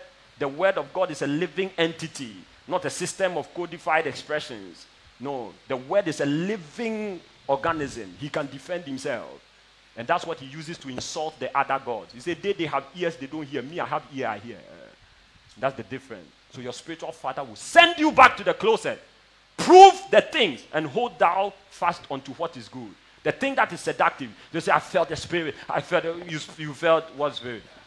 I felt the spirit. I felt the spirit. You have gone to Coco in the closet and you have done things to yourself. You come and say, you felt the spirit. What is the evidence that you felt the spirit? Say, oh, the way I was shaking. Rubbish. Hey. No, not rubbish. The way I was shaking. Since when did shaking mean that God has arrived? Since when did the Bible say we should use quakings to indicate the coming of the power of God? Since when did we have to use shakings into... Don't let me go into some things. If you go into when the doctrines of devils begins, and you maybe another time, then you will get to realize that, hey, the church is in crisis. The church is in crisis. Why do we use charismatic frenzies that can be exploited by evil spirit? Why do we use this as an interface of revival? Who certified that this frenzy should be the interface of revival? Who certified it? And so now when the devil comes on people and does some shabby devilish things with some Jesus interface, they say, oh, that one too is revival. It's called the doctrines of devils. And we don't have to get there. So your father will always send you back to the closet. I always tell my son, there's no money you are going to come and show me and I will forget to ask you certain questions. No, I will never forget. Because what I owe you is the grace to become after the image of God. So eternal realities, he will show you scripture, he will show you the true foundations of salvation, and then he will always ask you the evidence of your intercourse with the divine. Any claim you make, you will prove it. And then the last one is correction. God bless you. Hey, it's been long ago. So we are rounding up. Okay. Yes. Yes. Hello, Apostle. So this is a question from Facebook. The lady is called Nade Dizzy. Okay. Her question is, who must receive your tithe? Is it your pastor or your spiritual father? And if you attend multiple churches by virtue of residing in different jurisdictions, where must you pay your tithe? Who? Yes. So if you reside in different jurisdictions, every area you go to, do you have to pay a tithe in that place? And okay. The second question is... Hey, another one. Yes, please. Right. So, in a situation where the son is revealed to the father, but the son does not even know the father is a spiritual father, and maybe the son is submitted to somebody else, what must the father do? The father must intercede for the son, for God to release him. Because there's no transaction that is done over the soul of a man without the intent of divinity. You don't walk into another man's house to take your son from him. You ask God to relocate him. The transactions over the soul of a man is never done without the intent of the divine. You don't walk into another man's shed to pick out a soul from his place. We only do that to the elements of strong men in the dark domain. You don't discomfit a member of the kingdom to take what is under him. It's not permitted. That's why in the Bible, in the kingdom, we don't exercise rulership in the kingdom. Rulership is exercised outside the kingdom. So authority outside the kingdom is for rulership. And when you rule, you can discomfit. In the kingdom, we don't bear rule over people. We bear a bishopric mantle. That means we lead them. We don't lord things over them. So in the kingdom, you don't discomfit a saint. You don't go under him and pull somebody from him. You don't sugarcoat words and entice people to leave another man's domain. God will judge you. You don't go as a visiting pastor and say, oh, I have a revelation whatsoever. The only proof that what God revealed to you, he revealed it, is that there is nothing you can do of your own accord to bring that soul to you unless God releases him. So never say, God revealed to me that you are my son. Where you are is not where you belong. Then you start telling them. The way you are telling them is proof that the revelation you had is wrong. If the revelation you had is real, you go back to God. You know very well, in the kingdom, we don't discomfit another saint. I cannot go and defeat him and take what belongs to him.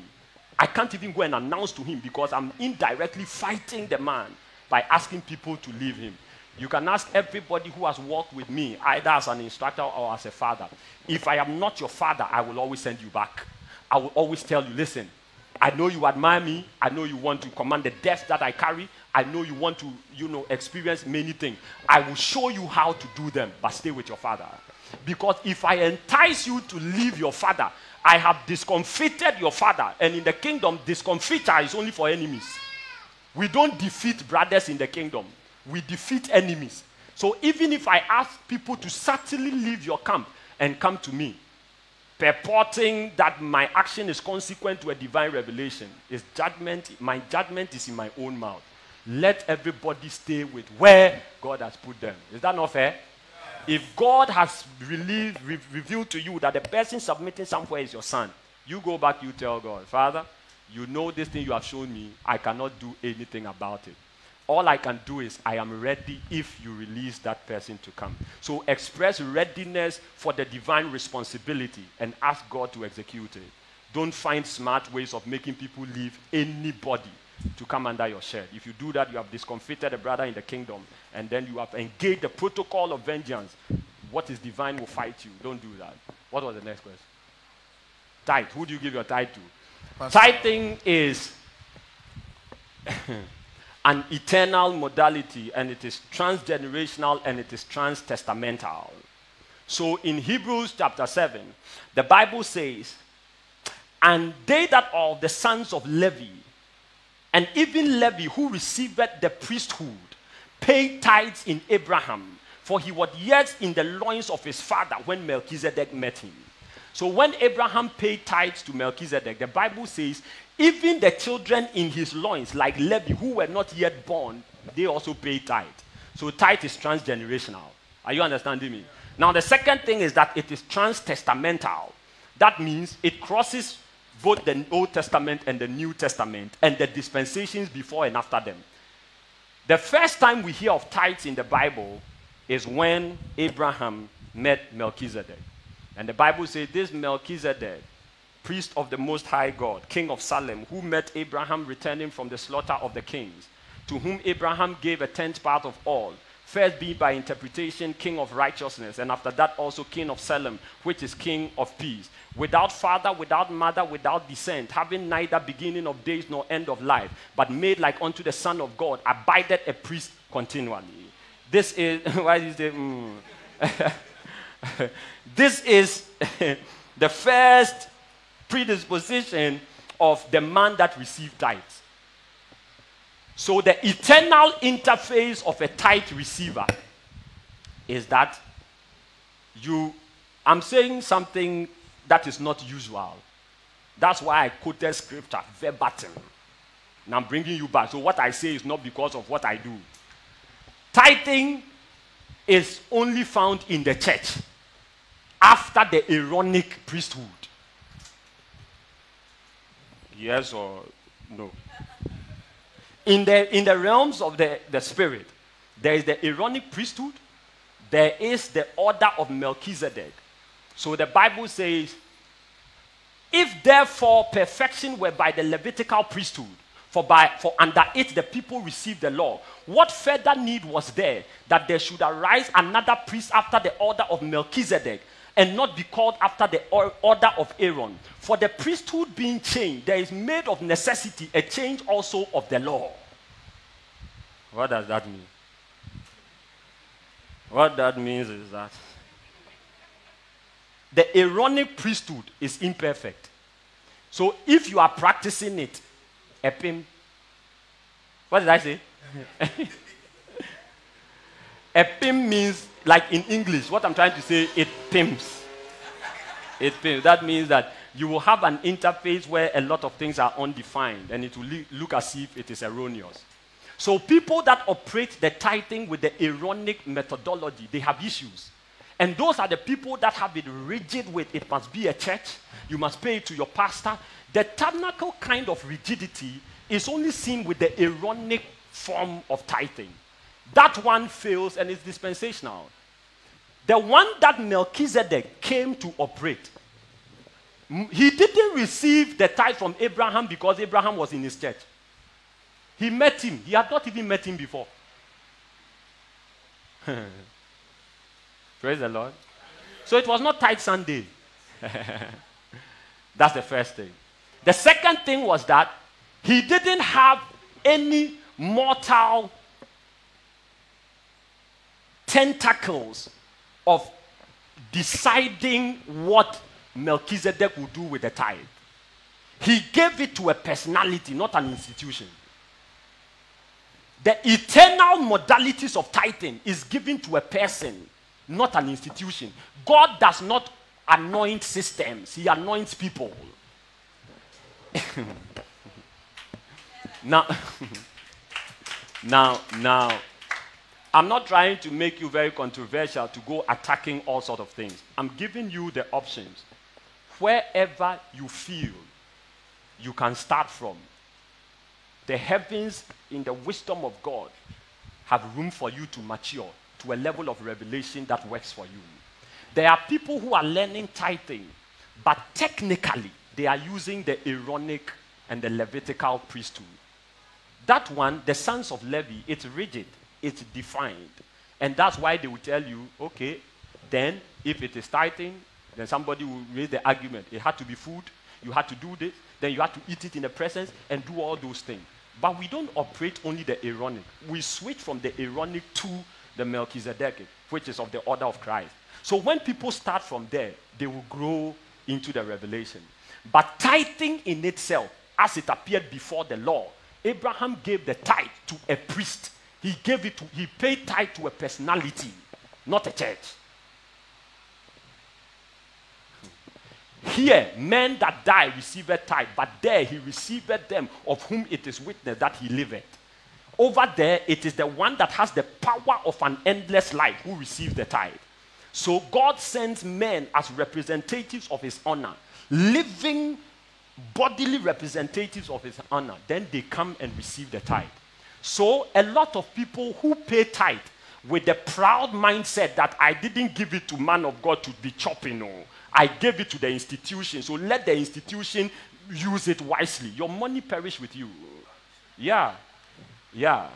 Then go and build, what do you call it, orphanages on your own and become a priest on yourself. The humility of the tithe is in the fact that God ordains men by his own language from among men as occupying a privileged pedestal. That is uncommon.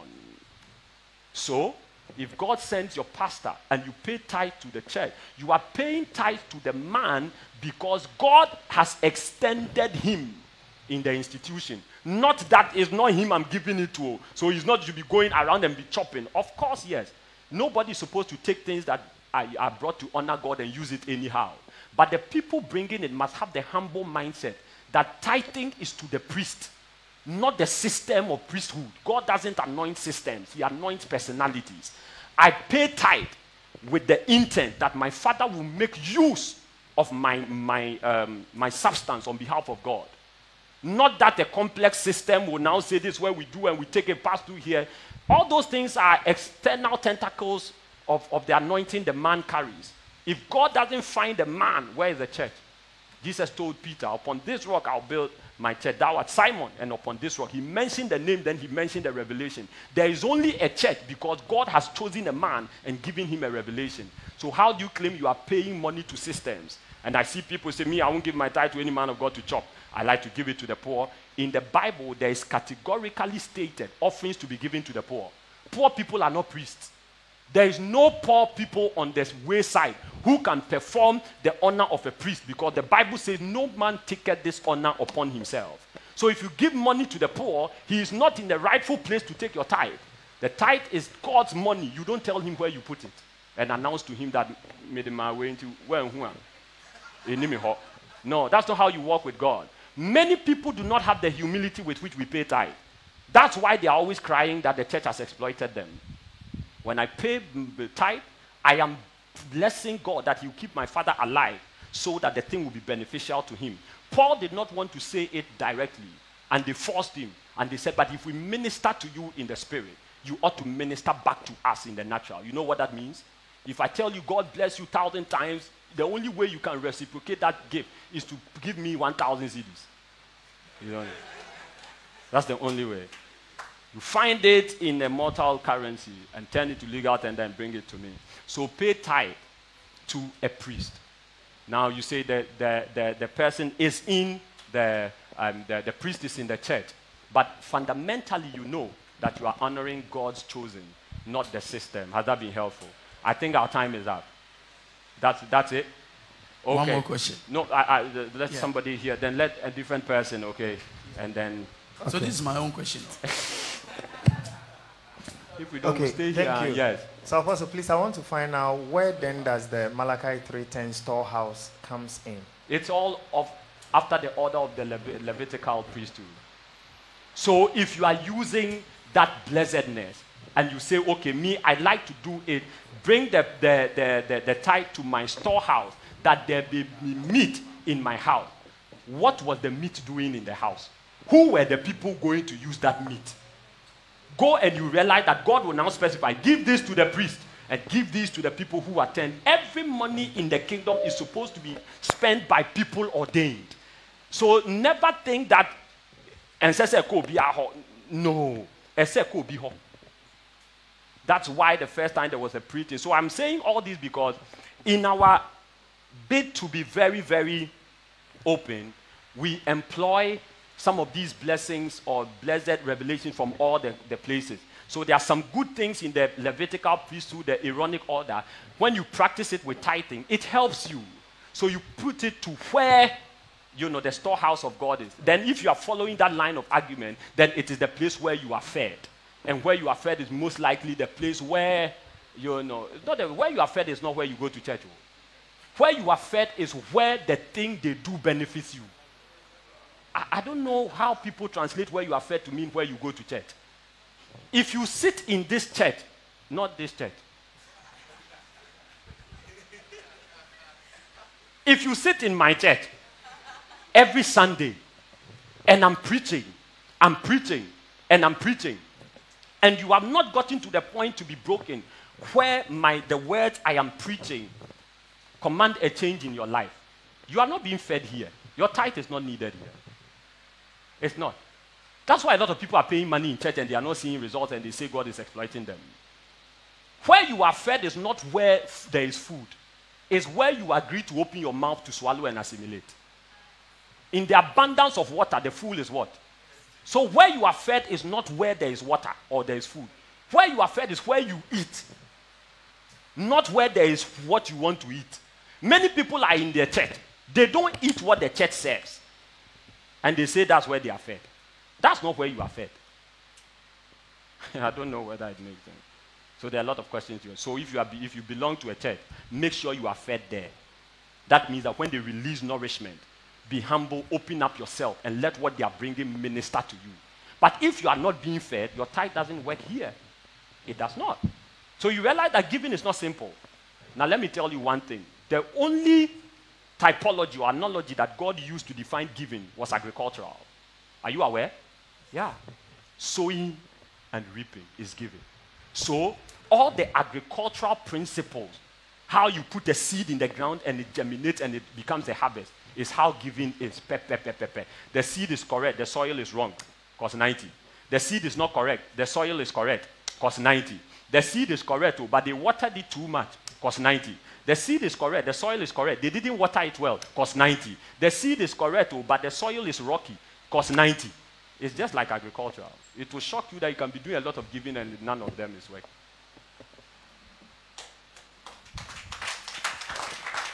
So you pay the tithe to the priest.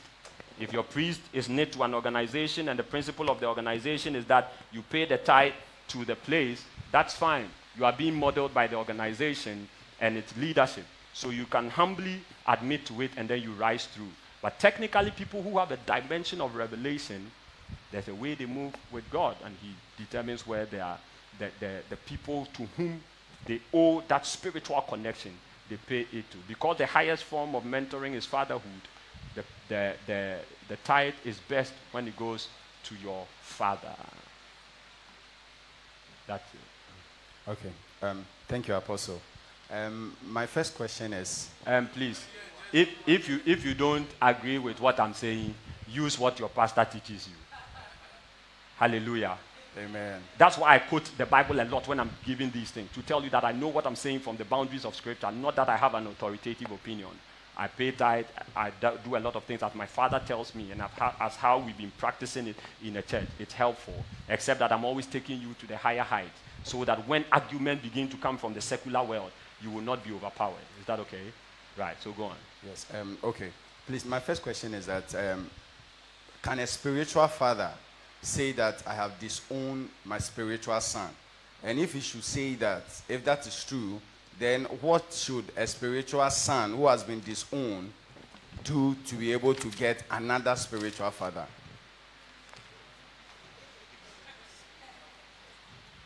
Let's go to 1 Samuel.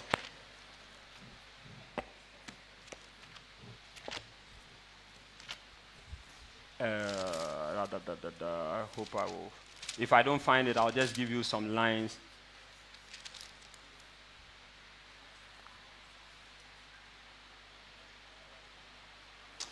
First Samuel chapter 12.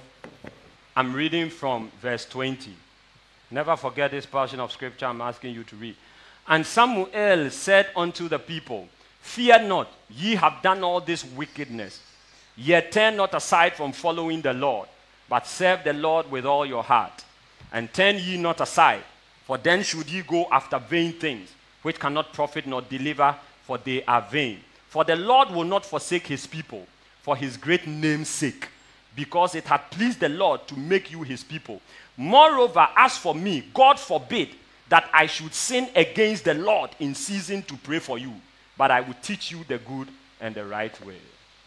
This answers your question verbatim. You can't disown a son. How dare you? Hey,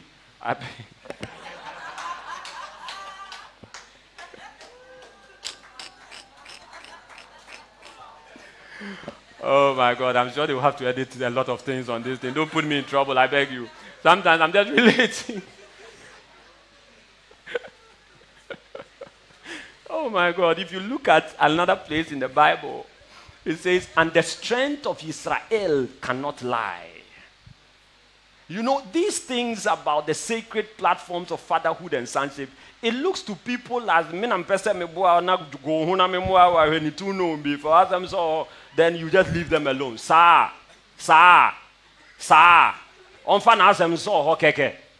You could go and ask Samuel. He wept until God came to him and said, Samuel, what are you soon?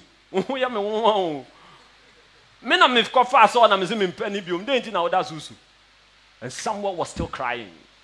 Even when Saul disobeyed God, and God said, I found a neighbor of him that's better than leave him alone. Even when Saul begged Samuel to go and do a worship service, he knew it won't change anything, but he went to do it with him. You sit in some place and your hobby is disowning people. Like that. Hey. Your own debut. And so you see how Saul put it to the Israelites. He said, hey, it is on record that this nation was so rough. You people, you are stiff-necked. And that's how Moses even, christened them. And someone said, it's on record. You have done wickedly, but God says, and then he gets to verse 22. He says, for the Lord will not forsake his people for his great name's sake. Fatherhood is consequent to the honor of a name that can never be defied. And you choose when to terminate it. How dare you? You can't terminate. You are not permitted to terminate it. You cannot. That is why abortion is murder. Huh? You don't know. Abortion is murder. So you get to the point, they are. What you have done there, I don't want to have anything to do with you again. The best God can ask you to do is to restrain yourself so that you will not be following the sons, for them to translate your following as concurrence to their evil. So he will ask you to give them a gap, but you don't have the power to disown anybody that God pushed through your womb. No, sir. No, sir. Before Reuben was cursed, his father called them in Genesis 49, gather around me, ye sons of Jacob, and hearken unto me, ye sons of Israel. Then he went on. He said, Reuven, the excellency of might and the excellency of dignity. Unstable as water, thou shalt not excel. But before he cursed him, he acknowledged that you are the excellency of my might and the excellency of my dignity. You are my firstborn, but you are fallen. He didn't say I've disowned you. You cannot. And so when Moses was dying, then he was connected to the patriarchal anointing of Jacob. And he pronounced a remedial, tweak on the pronouncement of Jacob on Reuben. And he looked at Reuben and he said, let Reuben live and not die, and let not his men be few. He was doing a remedial thing. The person that Jacob cursed, God did not even forsake Reuben forever. He continued until he got to Moses, and Moses began the repair process with his, prophetic utterances by that dimension. You can't disown anybody. The best God will let you do is to keep a distance so they don't use you to say you are supporting their error. So like Samuel, you tell Saul, like Samuel, he told him, anoint David and stay your cool. And the Bible says, and Samuel never went to see Saul again until, the day of his death, of his departure. But every time he was grieving for him. Every time he was grieving for him. Every time he was grieving for him. And later in life, there are many things that came through Benjamin. Are you aware? Yeah. So disowning is a tough thing. The officiating process, you can't reverse it. You cannot. God will just tell you how to deal with it. A lot of people express their frustration. Do you know what it is for a son to betray you? Ministry is the hazarding of the soul. To mentor you, I need to empty my soul into you. So when a father is betrayed, it is very painful. It is destructively painful. So in their frustration, they can utter things, but they don't have scriptural authority. He's genuinely frustrated, but God does not concur his utterances in frustrations. And that is what happened. So are you aware that even when Absalom died, David wept? Yeah. Even when Absalom died, David wept. It's not easy. When Samuel was crying, he was seeing how Saul would die. And whoa. Like in the literal Akan language, and your carcass will be on the wilderness, and men will have to come and fight to give you an honorable burial. Even your body will be on the field, the peak of ignobility. Men will have to war in order to bring your body home. And someone was looking at it. Master, for God to disown somebody, in subject the person to wrath and vengeance, you cannot wish that for him. The rich man who could look at Lazarus, for Lazarus, somebody with sores, you could look at somebody and dogs are licking his wounds and you will not even give him food. How wicked can you be? When this wicked man died and he went to hell, he said, hey, me, I'm wicked, though, but for the first time, I will intercede. Oh God, send somebody to warn my brothers. Even he on that selfish level, he said, hell, dear guy, it is better for me to suffer alone. To have my brothers come and suffer like this with me, I won't permit it. When God disowns somebody and wrath begins to play out on their life, it doesn't matter how wicked you are or how much you hated them. When the judgment begins, you will intercede for them. I'm telling you. Because for the heavens to turn their backs on somebody, no.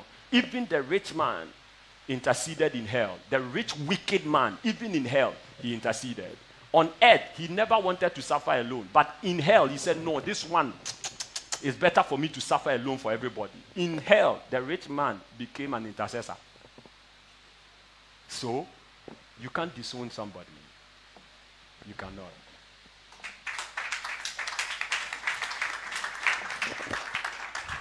Praise the Lord. I think we should rise and then not be tempted to ask any questions so we can close. Hallelujah. It's been a wonderful experience, I believe. And I know that you have been blessed. Before I would say the prayer, I would want to do the honors to my father again. And sometimes I look back, and when he was doing what he was doing, he says, oh, Joe, as for me, I was just trying to give you the best example. Little did he know that I will have to sit in open council for people to ask me questions from all directions. And then men will have to trust that God speaks through me, and that the wisdom that I radiate is not of mine, but of the order of that which comes from above. Little did he know. And now I look at myself and I say, wow, if I owe any honor to anybody, I believe that Reverend Nathan Kwesi Yeboah is a man I can never forget. No way. I can never forget this man. What he has done for me, and I don't think there's any platform that I will stand on that if I don't acknowledge him, I will have the moral right to talk to anybody. There can never be a platform that if I don't tell the world that I owe my maturity to this man, I can never have the moral right to preach anywhere.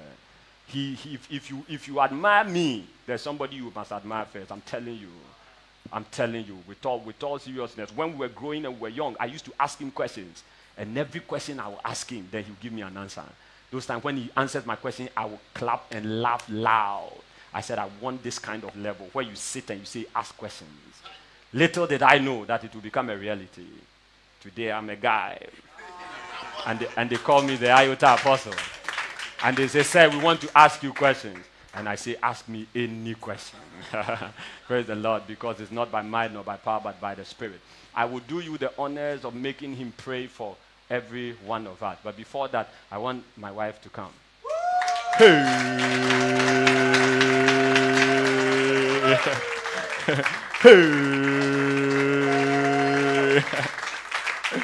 Oh, wow. Put your hands together. Put your hands together. Amen. Amen. This is Mrs. Emilia Yeboah, a.k.a. I know that one is not part of this one. That one is at home.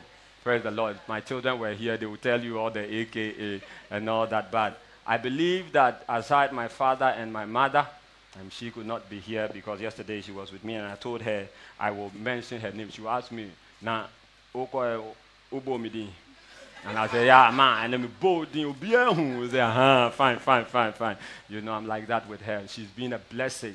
You know, the woman that pushed Jesus into ministry, her first name was like my mother's first name. She also pushed me into ministry with intercession, like that. And it's very good when we have godly regard for our mothers. So aside my father and my mother, I always want to thank God for Mrs. Emilia Yeboah. She is my covenant partner.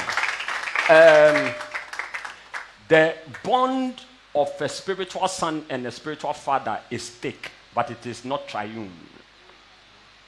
The bond with a covenant spouse is thick, it is triune. Body, soul, and spirit. Your father cannot have biological intercourse with you. Praise the Lord. So there is a Please put your hands together. Go and sit down. Oh my God. Hallelujah. Wow. I think that God has blessed me with my wife, and she's been a blessing to me. There are many people I have to acknowledge, friends and brothers and sons and colleagues, and some of you who are from afar, you pray for me, you ask God to lift me, and there are people that meet me and they say, we are waiting for your rising. And I just go back and I'm humbled. A lot of the times I tell people, I did this conference in December when the year is almost withering, and people were asking me, fatherhood. I said, you know what, to be deep is not bliss. Yeah. When there is a depth of revelation you carry, there's a realm of humility you need. And that humility does not come except by the play out of certain uncomfortable situations. And so it's not cheap. To be deep is not bliss. So sometimes I'm very much humbled. I struggle to come and tell you these things. And some people think, just get up and I say what I want. I have my catchy phrases and all that. No, sir. I transact with God over vocabulary. Yeah. I transact with God over vocabulary. There are some things you tell me. You quote a sentence and he says you have the inspirational right to this, but you don't have the moral right. You cannot preach this until after 5 years when I come back to you. So there are things I know I cannot say because I have not lived them and I have not been tested and tried. So to be deep is not bliss. So some of you who pray for me, you have no idea the investment you are making in my life. No idea. It is a critical addition. And like I always tell people, be yourself when you are around me. Me, I don't need to be worshipped. No, idolatry is not reverence. You don't need to worship me. From whatsoever distance. Some of you, you admire me, you have your spiritual father. Stay with them. I can be an instructor to you. It's okay. That level is okay for me. I can teach you how to love your father with all your might. It's okay for me. All I need is that you will be genuine. And whatever God has ordained over your life, it will come to pass in Jesus' name. Amen. So today I want my father to come, and then he will just say one or two things, and then pray for all of us so that you will be a beneficiary of the grace that raised me as well. Amen. Praise the Lord. Hallelujah. Thank you, Apostle, for the opportunity. Sometimes I sit there and I marvel at his, expressions and all those things. Little did I know that all that I was doing, God was going to use that to produce somebody. There were people I called, nurtured, and ordained them. And when they were leaving, they didn't even have the courtesy to say, Reverend, we are leaving. But now I understand that it was God's divine plan to pave way for Apostle to emerge. Wow. And I thank God for a time like this that is also interacting with you. I can always sit back and foresee that there are challenging times ahead for the church and the black race. But it is my prayer that when that time comes, a people with integrity, sound godliness will rise up and be able to handle the situation. We have failed since 1957 to have people with power, spiritual power, to handle the black race, problems. We haven't had them, but now I'm confident that the generation is rising. Amen. And you are the generation. Amen. Someday I'll slump back into my sofa and rejoice because there's a people who rise up and with integrity challenge France, challenge America, and challenge the world. Amen. And make sure that posterity will no longer be humbled, but that rather they will rise up in dignity, because the scripture says Ethiopia shall lift up their hands unto God. Right. Why? Because princes shall rise up out of Egypt. Amen. We have a place in God's eternal plan. Amen. The black race has a place, in God's eternal plan. And it's a plan of what? Glory. You people must rise up and fulfill that destiny. Father, I thank you for a time like this. I pray from the deepest bowels you have given me. Amen. That your grace will sustain these people. Amen. and raise them up for a praise unto your name in the generations that are coming. May they never succumb to the beggarly standards of the world, but raise your hand up, raise your power up, raise your glory up, and show forth the word that you have a plan for them, and the plan is good. Lord God Almighty, do good to them, smile upon them, show them grace and favor, and in all, unto you be all the glory, praise, thanksgiving, and worship, in the name of the Father, and of the Son, and of the Holy Ghost. Amen. Amen. God bless you. Amen. Okay, God bless you for coming. So I think